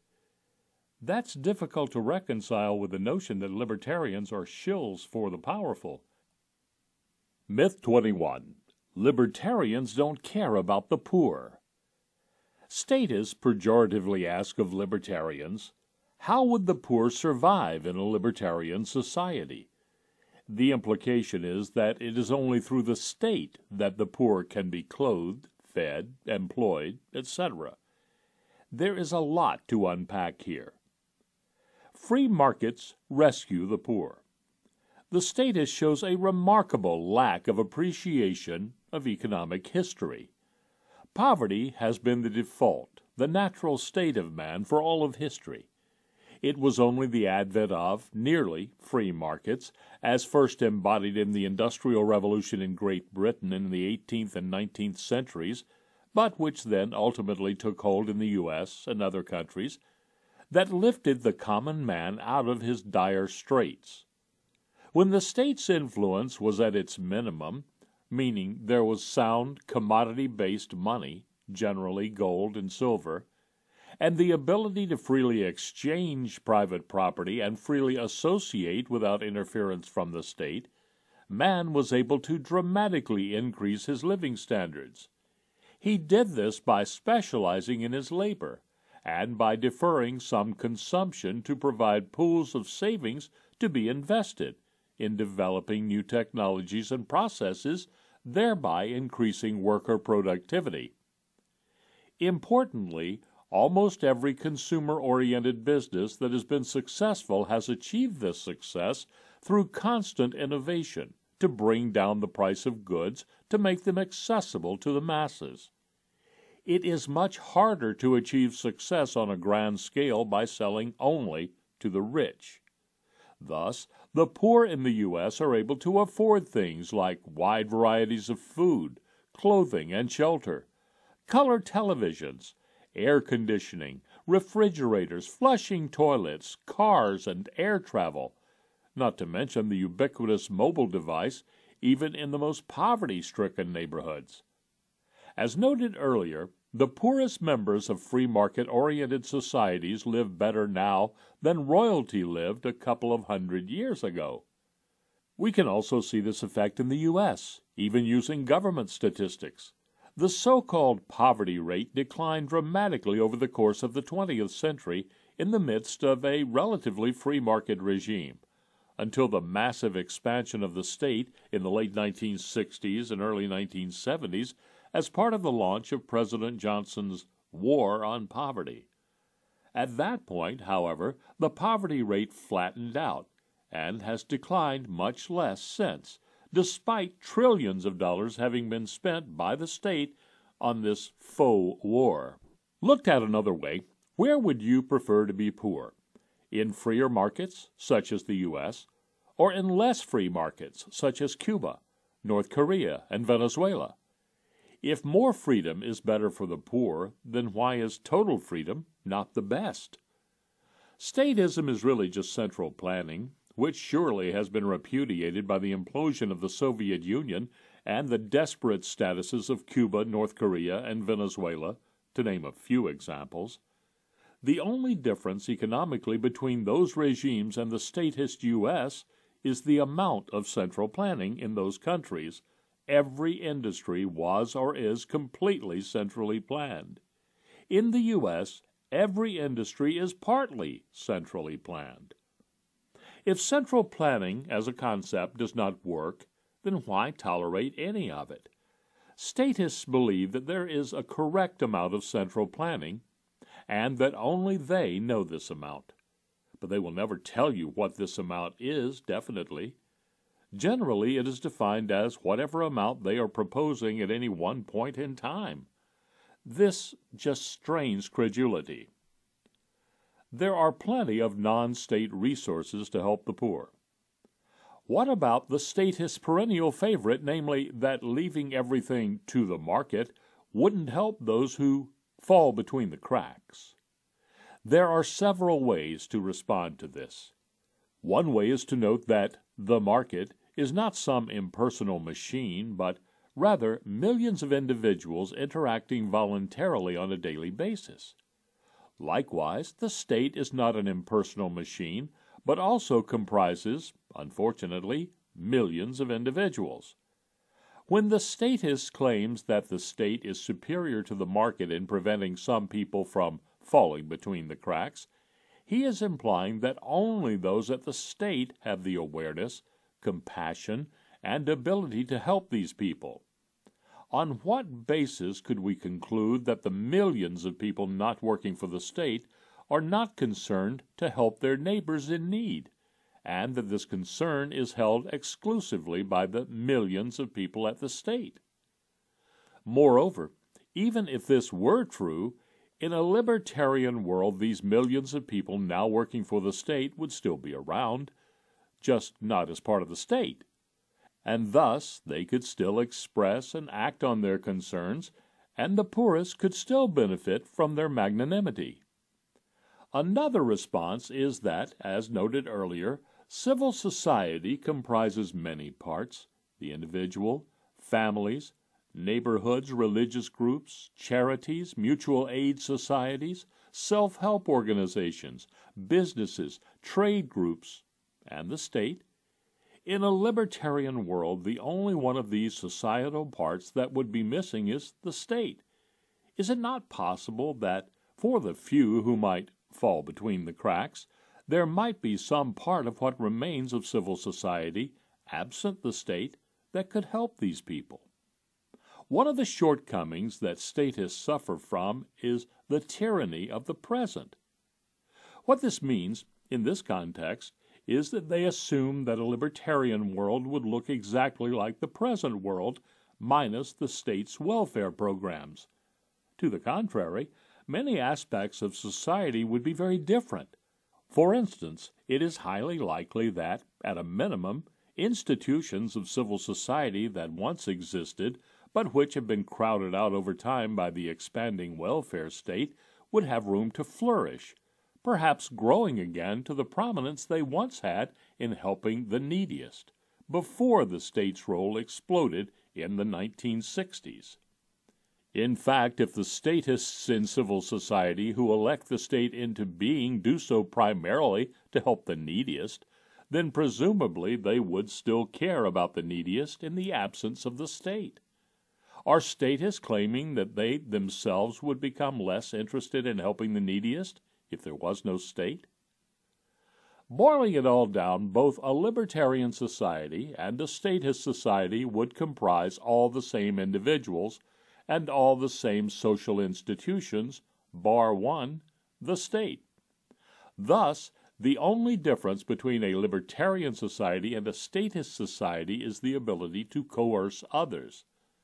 The statist is effectively saying that he cannot envision marshaling sufficient resources to help the neediest through his own actions and persuasion, and thus must rely on force. The statist must hold a very dim view of his fellow citizens. One wonders why he would even want to live among them. Nevertheless, this does not justify the immorality of one man coercing another. There would be fewer poor. Another example of tyranny of the present thinking is the statist implicit assumption that if the state ceased to exist, then we'd have at least the same number of poor as we do now, however one counts them. Yet, in a libertarian world with the free market, we would expect that there would be fewer destitute people. As discussed earlier regarding the free market, without a state, there would be a more and better-paying jobs, since, absent taxes and regulations, the cost of employing workers would be lower. There would be more capital equipment available per worker to increase each worker's productivity, and workers would be free to make their own risk-reward trade-offs when accepting employment. B. More opportunities for entrepreneurs to pursue, freed from the costs and restrictions placed on them by taxes and regulations. And C. More goods in the market at lower prices, as the costs of production and the range of permissible products are freed from the impediments imposed by taxes and regulations. In addition, one of the key insights of Austrian economics is that the state's central planning of the money supply and interest rates and control of the banking system, primarily through the actions of the state's central bank, have major adverse consequences for the economy. The key state action in this respect is causing and/or facilitating the artificial expansion of the money supply, which causes both the artificial suppression of interest rates and effective, even if not always visible, economy-wide price inflation over time. There are three main consequences of such state action, all of which hit the least well-off particularly hard, and none of which would occur in the free market. First, economy-wide boom-bust business cycles are caused by the artificial manipulation of interest rates, and the downturn portion of these cycles has a more significant adverse impact on the least well-off than it does on others. Second, when new money is created and injected into the economy, the resulting price inflation impoverishes the least well-off relative to those who are the closest cronies of the state. This is because the new money is not injected uniformly, but typically first goes to the connected few, who therefore get to spend it before prices rise, and it is the least well-off who get the new money last, well after prices have risen. Third, due to the artificial suppression of interest rates and effective price inflation, everyone is pushed to take on much more risk in saving for retirement than they would otherwise, and the least well-off can least afford to take these risks.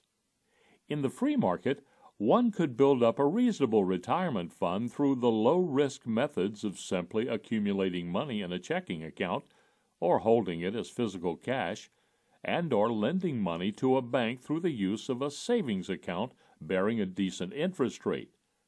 The value of such money would actually grow over time due to the general price deflation we would see in the free market, as more goods are produced with very little increase in the money supply, and in the case of savings accounts, the interest income earned. However, in today's low-interest rate, positive price inflation world, those methods would lead to a real decline in wealth, i.e., after adjusting for price inflation, and so individuals now feel compelled to speculate in the securities markets, real estate, or other high-risk endeavors. More broadly, societal prosperity is directly linked to the amount of stuff produced to satisfy consumer wants. The amount of stuff produced is, in turn, directly linked to the number of man-hours devoted to appropriate, productive activities. When there is a state, a significant number of man-hours are devoted to activities that have nothing to do with satisfying consumers' wants. These man-hours include the time spent by individuals who work for the state in either creating or enforcing regulations, the time spent by individuals in lobbying the state to rent its coercive powers, the time spent by individuals who have successfully rented the state's coercive powers in producing stuff otherwise than in accordance with what would be produced in the free market, and the time spent by individuals in complying with the state's regulatory whims. Then there are the man-hours devoted by individuals trying to avoid the state's whims.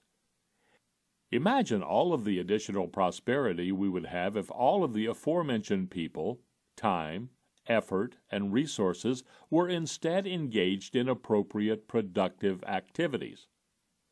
Finally, the state incarcerates in cages thousands of potentially productive individuals for victimless crimes, which substantially and probably permanently impairs the earning power of these individuals, never mind the destructive effect that it has on their lives and families, likely condemning many of them to impoverishment.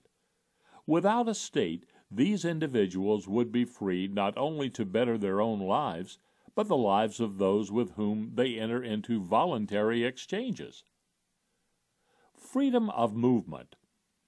Another aspect of the state that adversely impacts poverty is the state's regulation of immigration. Many of the world's poor would have much better lives, better job prospects, more goods and services available to purchase and at lower prices if they were free to move to places with more liberty than where they live today. States create and enforce artificial national borders and establish category-based immigration restrictions based on geography, ethnicity, family ties, etc. All of these restrictions prevent the poorest individuals from moving to places where they could better flourish.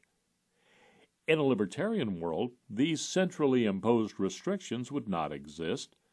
All property in use would be privately owned, so whether someone from another region could move here would be based on the individual decisions of the transport providers and local private property owners. Businesses would be free to invite, host, and employ immigrants from other regions, as would relatives, ethnic associations, charities, etc. These decisions would be made on an individual basis using privately established criteria. and it is likely that more of the world's poor would be able to more easily move to where the opportunities lie. The statist, who advocates both for the poor and for the state-based immigration barriers, is essentially saying that his concern for the poor only extends to those located inside an artificially created geographic area. However, why should the plight of someone inside this area be more important than that of someone outside this area? It certainly makes sense that people feel more compassion for those in their immediate neighborhood, as they live with and see these people all the time. But by what logic should a statist in New York feel more strongly about a poor person in Seattle than a poor person in Toronto? He knows neither personally, and the poor person in Toronto is actually geographically closer to New York than is the poor person in Seattle. It is as if the U.S.-Canadian border possesses some magical anti-compassion feature. Why should anyone allow the individuals at the state to define which poor people in the world they are allowed to be concerned about? The morality of it all. The argument that the state is necessary to help the neediest is a utilitarian argument. Such an argument is, in effect, saying that the statist believes that if he perceives some people as being in need, then he is justified in coercively taking resources away from others he perceives as not being in need because the ends are worthy. The statist does not, or at least cannot, deny that his means involve coercion, not that the definition of in need is entirely subjective. On the other hand, the moral perspective looks at means used. As noted earlier, it is immoral for one man to initiate force against another. Thus, in the case of state-managed welfare, the fact that the objective is to help the needy doesn't alter the fact that the proposed use of coercion is immoral. In a libertarian world, all welfare would be voluntary, and thus the means would be moral as well as the ends being worthy. And, as discussed earlier, there are many non-coercive alternatives for aiding the poor. One final point: if the utilitarian argument is to prevail over the moral argument, then why not just cease treating robbery as a crime and allow the neediest to freely rob the well-off directly? Why bother using the state as a middleman to engage in this robbery with all of its overhead costs and the complicating personal incentives of those who work at the state? Myth 22. Libertarians are pro-prostitution and pro-narcotics. The statist believes that if he regards an activity as undesirable, then the state should prohibit it. Accordingly, statists also believe that if libertarians are against the state prohibiting an activity, then libertarians must be for the activity itself, either personally or as a statement of values that society ought to hold. To pick on prostitution as an example, the myth runs as follows. Since the libertarian does not believe that the state should forcibly throw people into cages for voluntarily purchasing and selling sex, the libertarian, therefore, likes to use prostitutes, wants to be a prostitute, or believes that society should endorse prostitution. The myths suffer from two fallacies. First, as discussed at length previously, libertarianism is simply about the appropriateness of the initiation of force in personal dealings. Being against the use of force says nothing about how one evaluates the merit of the personal dealings in question. Staying with the prostitution example, it is not inconsistent for the libertarian to believe that if two people want to engage in consensual sex involving payment, then they should be free to do so, while at the same time not wanting to personally engage in this type of activity, nor wanting his loved ones to do so. The libertarian believes that the question of whether a voluntary activity which doesn't breach the NAP is a virtue or a vice should be answered for each person through privately developed standards, and not through centralized legislation backed up by force. However, the statist's first thought, whenever he wants to suggest a set of values for society, is to use the coercive powers of the state. But the state is the bluntest possible instrument to use, not only because it relies on force, but also because whatever solution it resolves on would be one-size-fits-all solution.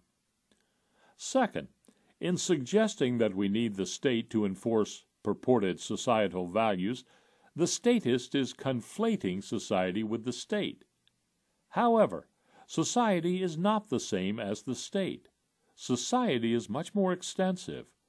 As noted earlier, society comprises many different voluntary institutions as well as the state, e.g. families, neighborhoods, religious groups, charities, mutual aid societies, businesses, etc. To the libertarian, one of the key roles of these non-state institutions, as has always been the case historically, is to create and promote local norms, values, and ethics to help people lead better lives, however defined. Thus, for the statist to claim that without the state's use of force, things like prostitution and narcotics would run rampant in a stateless society is to shortchange the role and impact of these non-state institutions.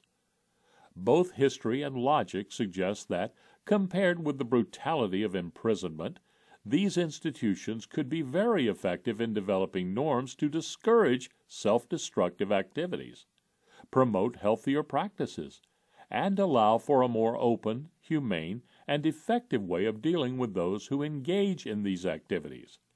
Again, it's critical to be clear about what libertarianism is and is not. It is not a statement of personal values. It is simply a philosophy about when the use of force is justified. Myth 23. If it's so good, then why hasn't it ever been tried? Statists believe that there are no historical or current examples of libertarianism in practice. However, there are plenty of examples of societies or segments of societies which have interacted or are currently interacting on a truly or mostly voluntary basis. Statists read, but they do not comprehend. They see, but they do not observe. History. There are a number of historical examples of stateless societies as well as low-state societies, i.e. those without the coercive control of a large, centralized, all-pervasive, professionally administered state.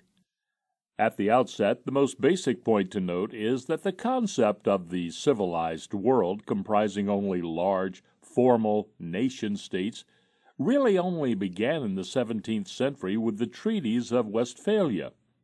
Before then, societies were organized in numerous different forms.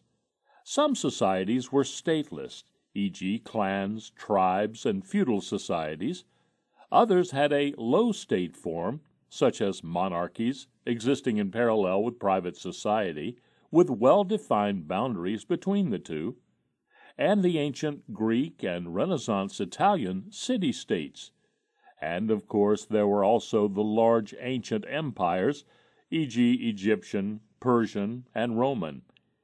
In many of these societal forms, unlike with today's nation-states, there was no abstract state which was regarded as separate from the persona of its rulers. There is significant scholarly work noting that a substantial portion of medieval Europe was anarchistic, in the sense not only of being stateless or low state, but being anti-state, meaning that societies, supported by bodies such as the Catholic Church, guilds, universities, and towns, were fiercely opposed to the centralization of political power in and legislative edicts issued by large sovereign states. The development of the law merchant in the Middle Ages and the Renaissance is a very good example of individuals voluntarily developing their own legal system and customs. The law merchant was based on what was generally perceived to be fair and to work effectively to facilitate peaceful trade among a highly mobile population across different regions. Within this merchant community, the threat of being ostracized by one's trading partners was the most important reason to accept adverse judgments rendered by the private courts. In terms of other stateless legal systems, medieval Iceland and Ireland operated with purely voluntary conflict resolution regimes, and in the U.S., the development of the West initially operated quite efficiently and peacefully before the federal and state governments got involved. It turned out that the wild, wild West was not so wild after all.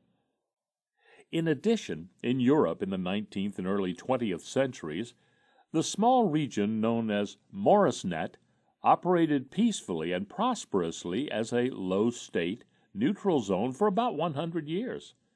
And, as noted earlier, contemporary Somalia, while no stateless paradise, saw a measurable improvement in living standards when it was stateless in the 1990s and 2000s relative to when it had a central state.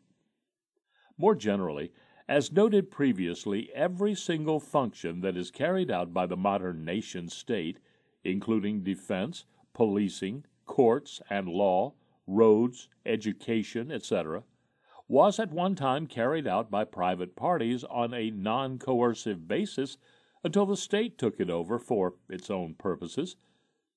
Most importantly, many of these functions are still carried out privately today in different parts of the world.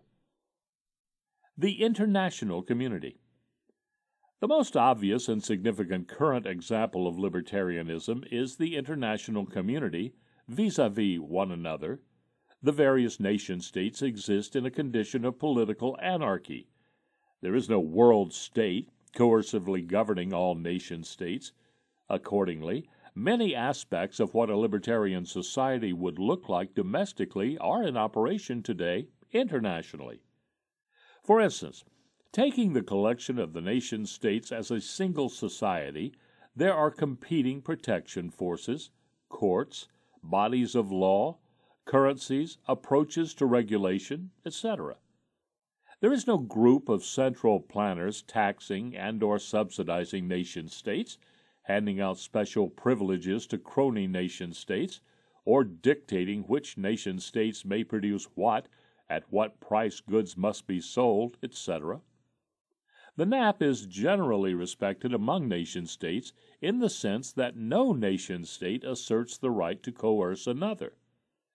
The individuals working at each nation-state interact with individuals working at other nation-states on a completely voluntary basis. In some sense, the homesteading principle is also respected. Nation-states have delineated boundaries of property that they control, which they claim as their own, and these boundaries are, for the most part, accepted by other nation-states. Similarly, when a nation-state peacefully declares borders around ocean-based economic zones and portions of outer space for their satellites, this homesteading is generally respected too. If one nation-state trespasses onto the claimed property of another, then the right of self-defense is well recognized. The most acceptable form of interaction within the international community is not through coercion, but rather via voluntary agreements, treaties, and voluntary associations such as the United Nations, the World Trade Organization, NATO, etc. Each such association freely decides on which nation-states may join and which may not. If some nation-states are not invited to join a particular association, then they are free to set up a competing association. If invited, a nation-state is free to join and financially support an association, but is also free to leave.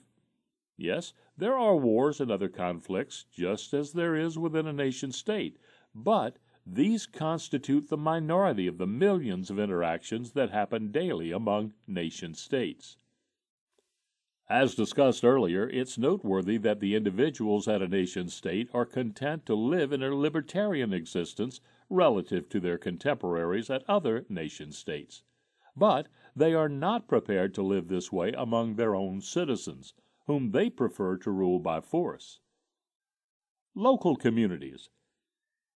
At the smaller unit level today we have cruise ships, which are essentially floating, stateless societies.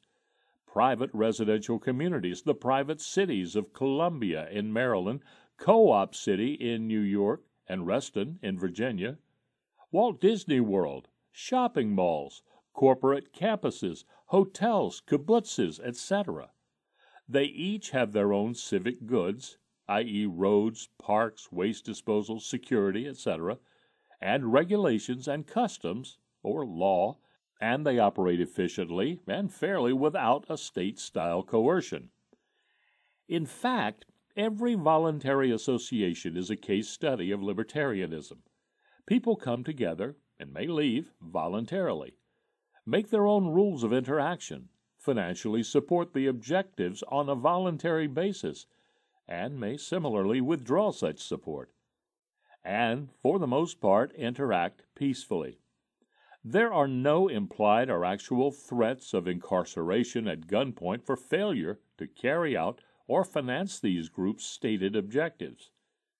One objection that statists might raise to the applicability of these examples is that these voluntary groups only operate on a relatively small scale, and thus voluntarism may not be an appropriate form of interaction for a nation-sized population. That might be true, but this objection would be another example of tyranny of the present thinking and would miss the point. In a libertarian world, there wouldn't be any nation-states, so there would be no need to find forms of interaction that work at the national level. Even in a world with nation-states, as we have today, a small-scale group with shared interests, where the governors and governed are very close, is the most natural, accepted, and therefore effective method of ordered association. Thus, within large regional populations, voluntarism would work well to provide order if the governance model were a mosaic of many small, voluntary, shared interest groups, and any individual might belong to a multitude of such groups. On the other hand, nation-states, where the rulers are distant, the populations large, and interests diverse, necessarily try to create unnatural, less accepted, and thus less effective large group interactions, which therefore require force to implement. Thus, by its very nature, the nation-state governance model is doomed to ultimately fail. But even if these examples didn't exist, as relevant and illuminating as these examples are, even if these examples did not exist, it would not weaken the case for libertarianism. Just because a particular form of governance hasn't existed yet doesn't mean that it couldn't arise in the future, and that it couldn't be superior to what came before it. Notwithstanding this logic, statists often argue that if there hasn't been an enduring stateless society, then that must prove that such a governance form is not technically feasible and or is inferior. But by this logic, the present form of any idea is always the evolutionary end point. Framed this way, I'm not sure even the most ardent statist would agree. In fact, most statists are always arguing for changes to the state's form, mostly to increase its powers. Imagine if, before the first modern democracy arose, a monarchist had pointed out that the idea of democracy died in the ancient world, and thus it must not be technically feasible and or is inferior to monarchy. Should that have been conclusive as to the feasibility of democracy, or the desirability or probability of democracy arising again? In addition, since statists believe that modern democracies are an improvement over the pre-existing monarchies, how can they honestly argue that it is impossible for societal governance to evolve again in a positive direction and into a very different form? Is it possible to reach the end of history? In that respect, a quick survey of history would show that societal governance has never been static, but continually changes, and from the perspective of individual liberty, zigs and zags, sometimes changing for the better and sometimes for the worse. For instance, the European continent has had clan-based societies, democracies, republics, empires, feudal societies, stateless societies, highly fragmented anarchistic-tending societies, city-states, monarchies, communist dictatorships, fascist dictatorships, and modern nation-states, just to name a subset. Finally, consider the abolitionists in the U.S. in the 19th century trying to make their case against slavery. At that time, slavery was and always had been ubiquitous. Are we to believe that the abolitionists had no valid case to make because there had never been a world without slavery? Myth 24. Libertarianism is a futile endeavor. Statists often criticize libertarianism on the basis that it is unrealistic and that libertarians are too idealistic. We are told that a stateless society has never existed and never will exist, so why bother believing in it and pursuing it as an organizing principle? There are a number of ways to respond to this, both in terms of principle and in practice. Principles. First, by the above metrics, statists are idealistic too. For instance, they would desire a world without murder, yet none has ever existed or will exist, but statists still try to educate others as to why murder is wrong and try to reduce it where possible. If idealistic means advocating for something different from the current state of affairs, then who isn't idealistic? Second, as noted earlier, political philosophy and the organization of society have been evolving for thousands of years. Who is to say that such evolution is over? When the Roman Empire was at its zenith, ruling much of the known world, it might have been difficult to conceive that an alternative would one day emerge. Likewise, when monarchy was the prevailing system in Western Europe. In the 18th and 19th centuries, when slavery was a global institution in the so-called civilized countries, it might have been very difficult to conceive that one day most of the world would recognize its abhorrence. For those living under Eastern European communism in the 20th century, it might have been very difficult to conceive that one day they would be living free of that yoke. Political organizational forms change over time, and it seems that as time goes on, the changes happen more rapidly, perhaps because new technologies allow new ideas to spread more rapidly.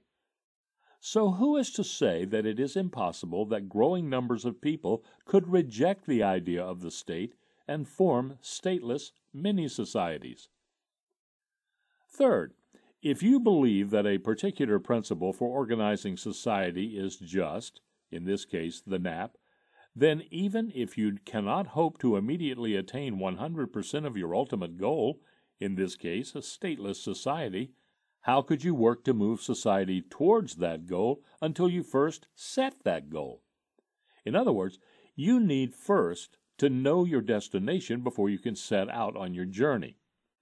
You don't need to magically appear instantly at your end destination to achieve success, although that would be nice. You could set your destination and then continually take incremental steps towards it. Libertarians believe in the moral superiority of a stateless society, and by setting this as the destination, it becomes very clear which policies in today's society to oppose and which to support. It means having a guiding principle, as opposed to just going by gut or blindly following a political party or personality. Practical steps. Even in today's overwhelmingly statist world, it is not true that libertarians have no means to advance our cause. There are a number of meaningful things that libertarians can do and are doing to promote libertarianism. Pursue and promote alternative education.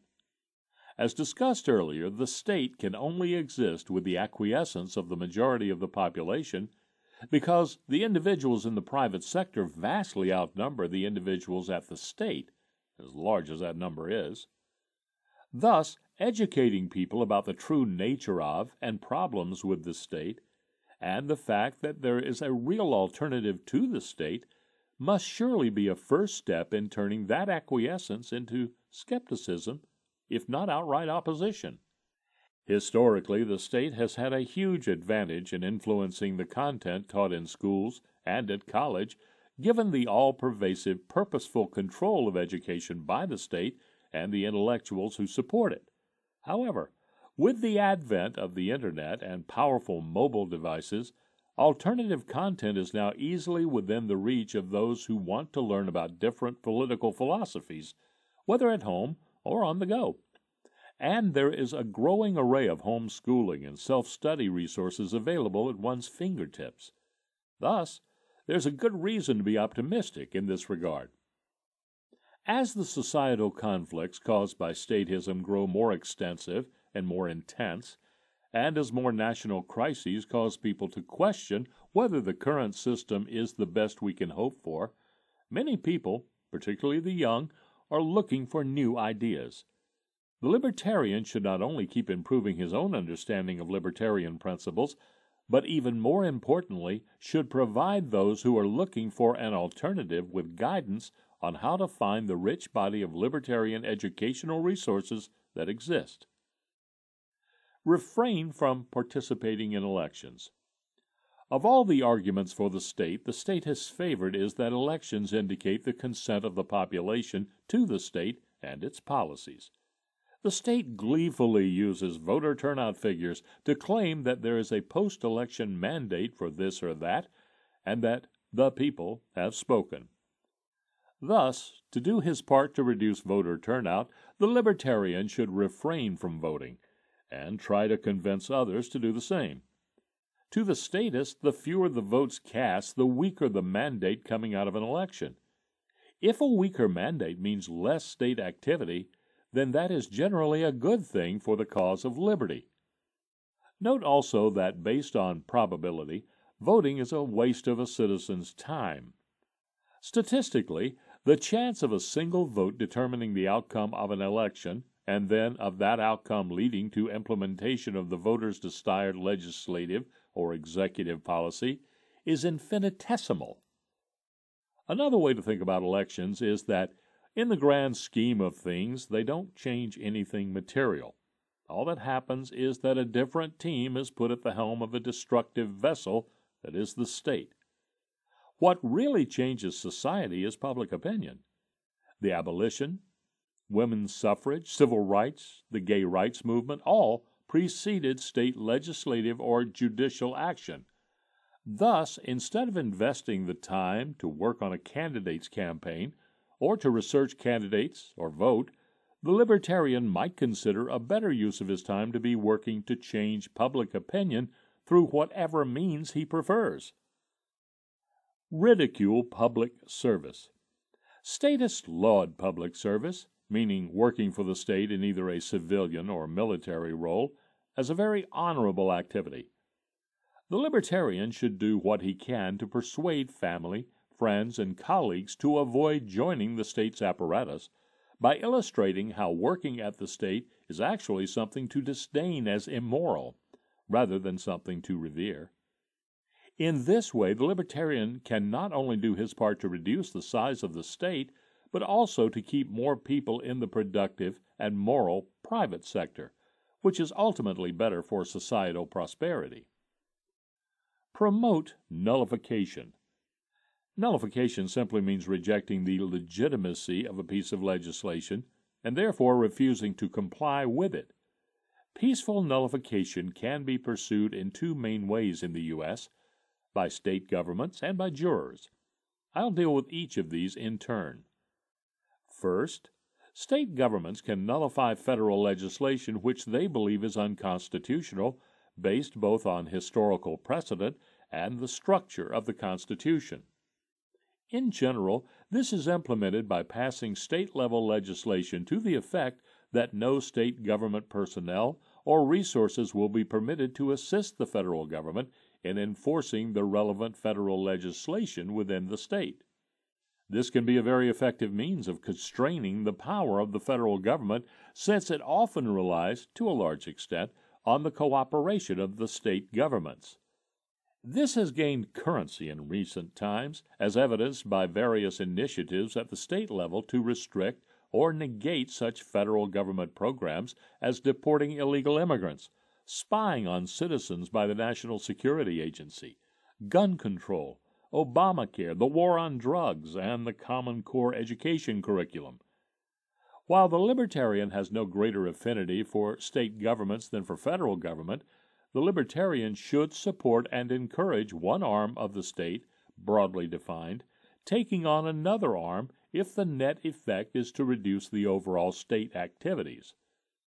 While state nullification is an effective way to oppose the federal government, it doesn't have any impact on the unjust activities of state governments. As a practical matter, it is, of course, entirely open for local governments to try to use the same strategy against state governments. However, as a matter of constitutional structure, local governments do not really have this option. Second, with respect to jurors, they can vote to acquit a defendant whom they believe is guilty of a crime where they believe that the crime itself is based on unjust legislation, in the sense that the legislation is not legitimate pursuant to the NAP. For instance, even if the facts supported the case that the defendant had not paid his taxes, if a juror believes that taxes are an immoral act of robbery by the state, then he could vote to acquit that defendant and no court could question the juror's decision. The juror would not only be judging the facts, but also the legislation. This can be a powerful act of defiance against not just federal government legislation, but also state and local government legislation. It is one of the few times in which private citizens can have a meaningful, peaceful, oppositional impact. It could even impact the prospective decisions of law enforcement personnel who might decide in the face of continual jury nullification of certain victimless crimes to cease trying to enforce or prosecute them, which might lead legislators to repeal such legislation. There is actually a history of impactful jury nullification in the U.S. In the mid-19th century, juries in northern states refused to convict under the Federal Fugitive Slave Act as an act of opposition to slavery, and in the early 20th century, juries refused to convict under the federal prohibition legislation. Today, there's a growing libertarian movement to make jurors more aware of the concept of jury nullification, despite the state's attempts to obfuscate this principle. More generally, nullification can be pursued more effectively as a societal strategy once enough people are educated in libertarian principles. At that time, each act of nullification would reinforce each other act, and the groundswell of active opposition would become quite obvious to statists. It would then become harder to argue that there is acquiescence to the state. Support non-state alternative products. There are situations in which the state has not yet fully prohibited citizens from using non-state alternatives to products that are provided, privileged, and/or regulated by the state. Libertarians should try to use these alternative products where possible, and encourage others to do the same. Examples of this include private mediation and arbitration services instead of the state's courts, private schools, homeschooling and online courses instead of state-provided schools, private residential communities instead of public towns and villages, private mail services such as FedEx instead of the state's mail service, new transportation services such as Uber, and new accommodation services such as Airbnb instead of state-regulated taxi services and hotels, respectively, and alternative currencies such as Bitcoin, gold, or silver instead of state-mandated money. In addition, as there is increased traction around the world for special economic zones and seasteading, which are stateless or low-state communities carved from existing states, individuals and businesses could choose to relocate to these physical areas. Some of these are more expensive options, since A, the state can price its products without worrying about making a loss, and B, through taxes one is forced to pay for the state alternative, even if one chooses additionally to pay for the non-state alternative. However, to the extent that the libertarian can afford to choose these options, it would enhance the private sector's ability to compete with the state and withdraw some legitimacy from the state's claims that it must be a provider or regulator of these products. Using these options could be regarded as a partial secession from the authority of the state. Advocate for secession. Full-blown secession on the political level is the act of one political entity declaring its independence from another political entity. When one entity formerly governed by another secedes, politically, it moves from being a subservient entity to a peer entity. In this way, the power of coercion is removed from that relationship, and the two entities must now deal with each other in a state of political anarchy, i.e., on a purely voluntary basis. This can be one of the most dramatic yet peaceful ways for people in a given region to escape the power of larger state. Indeed, there is an elegance to secession as a solution to escaping an overlord entity. While land is fixed, jurisdictional boundaries are not. Secession doesn't involve moving the land, the citizen, or the overlord, but rather simply the boundaries of the prior overlord's rule. Secession also initiates a logic train that can lead to the dismemberment of political authority. If one region secedes from a larger entity, then that larger entity could not reasonably object when a second region seeks to secede, and a third region, etc. Similarly, if a region B secedes from a larger entity A, then region B could not reasonably object when a smaller region, C, seeks to secede from region B. If that happened, then, nor could region C reasonably object when a still smaller region, D, seeks to secede from region C.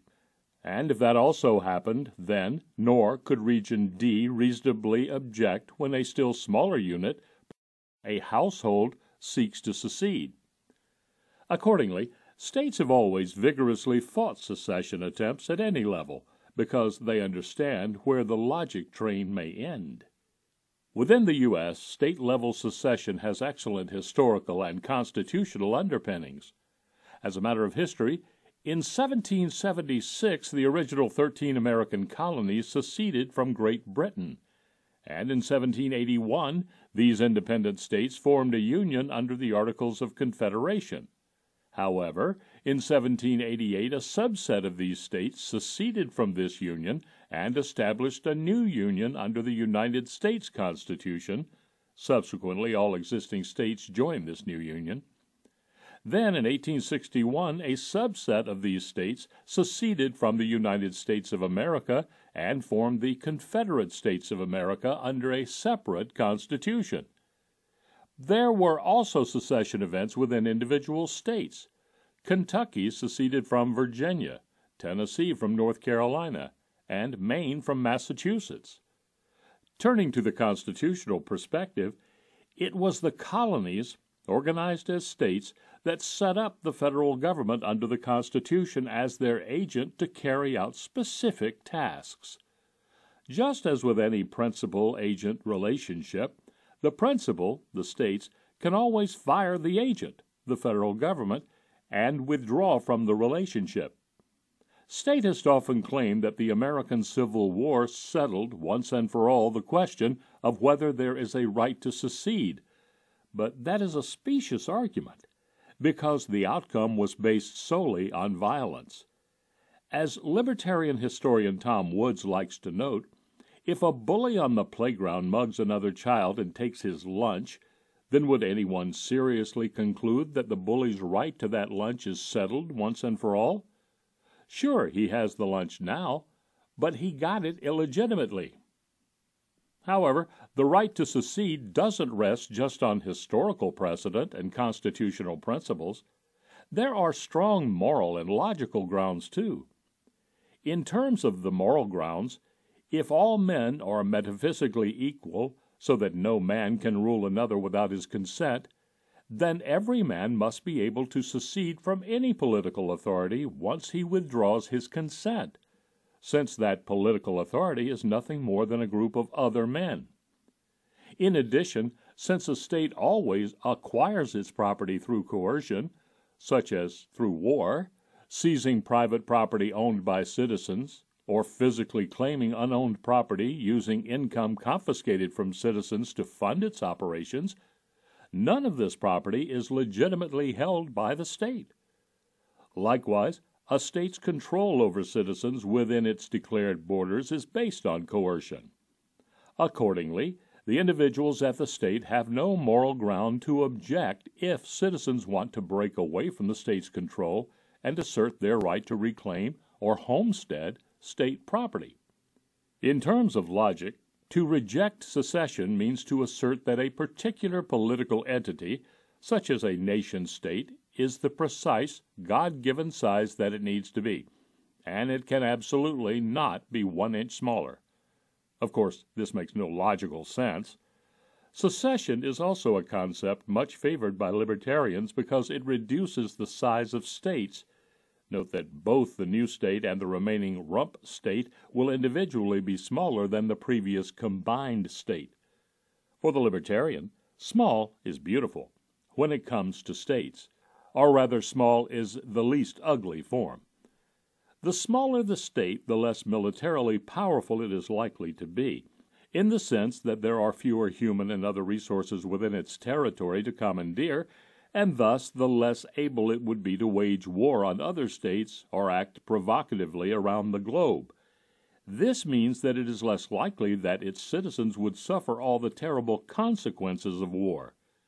We can see this principle in operation today, whereby there are many small, relatively prosperous states which don't seek to exert any global power and which are left alone by the larger states, even though it would be relatively easy for the larger states to conquer them.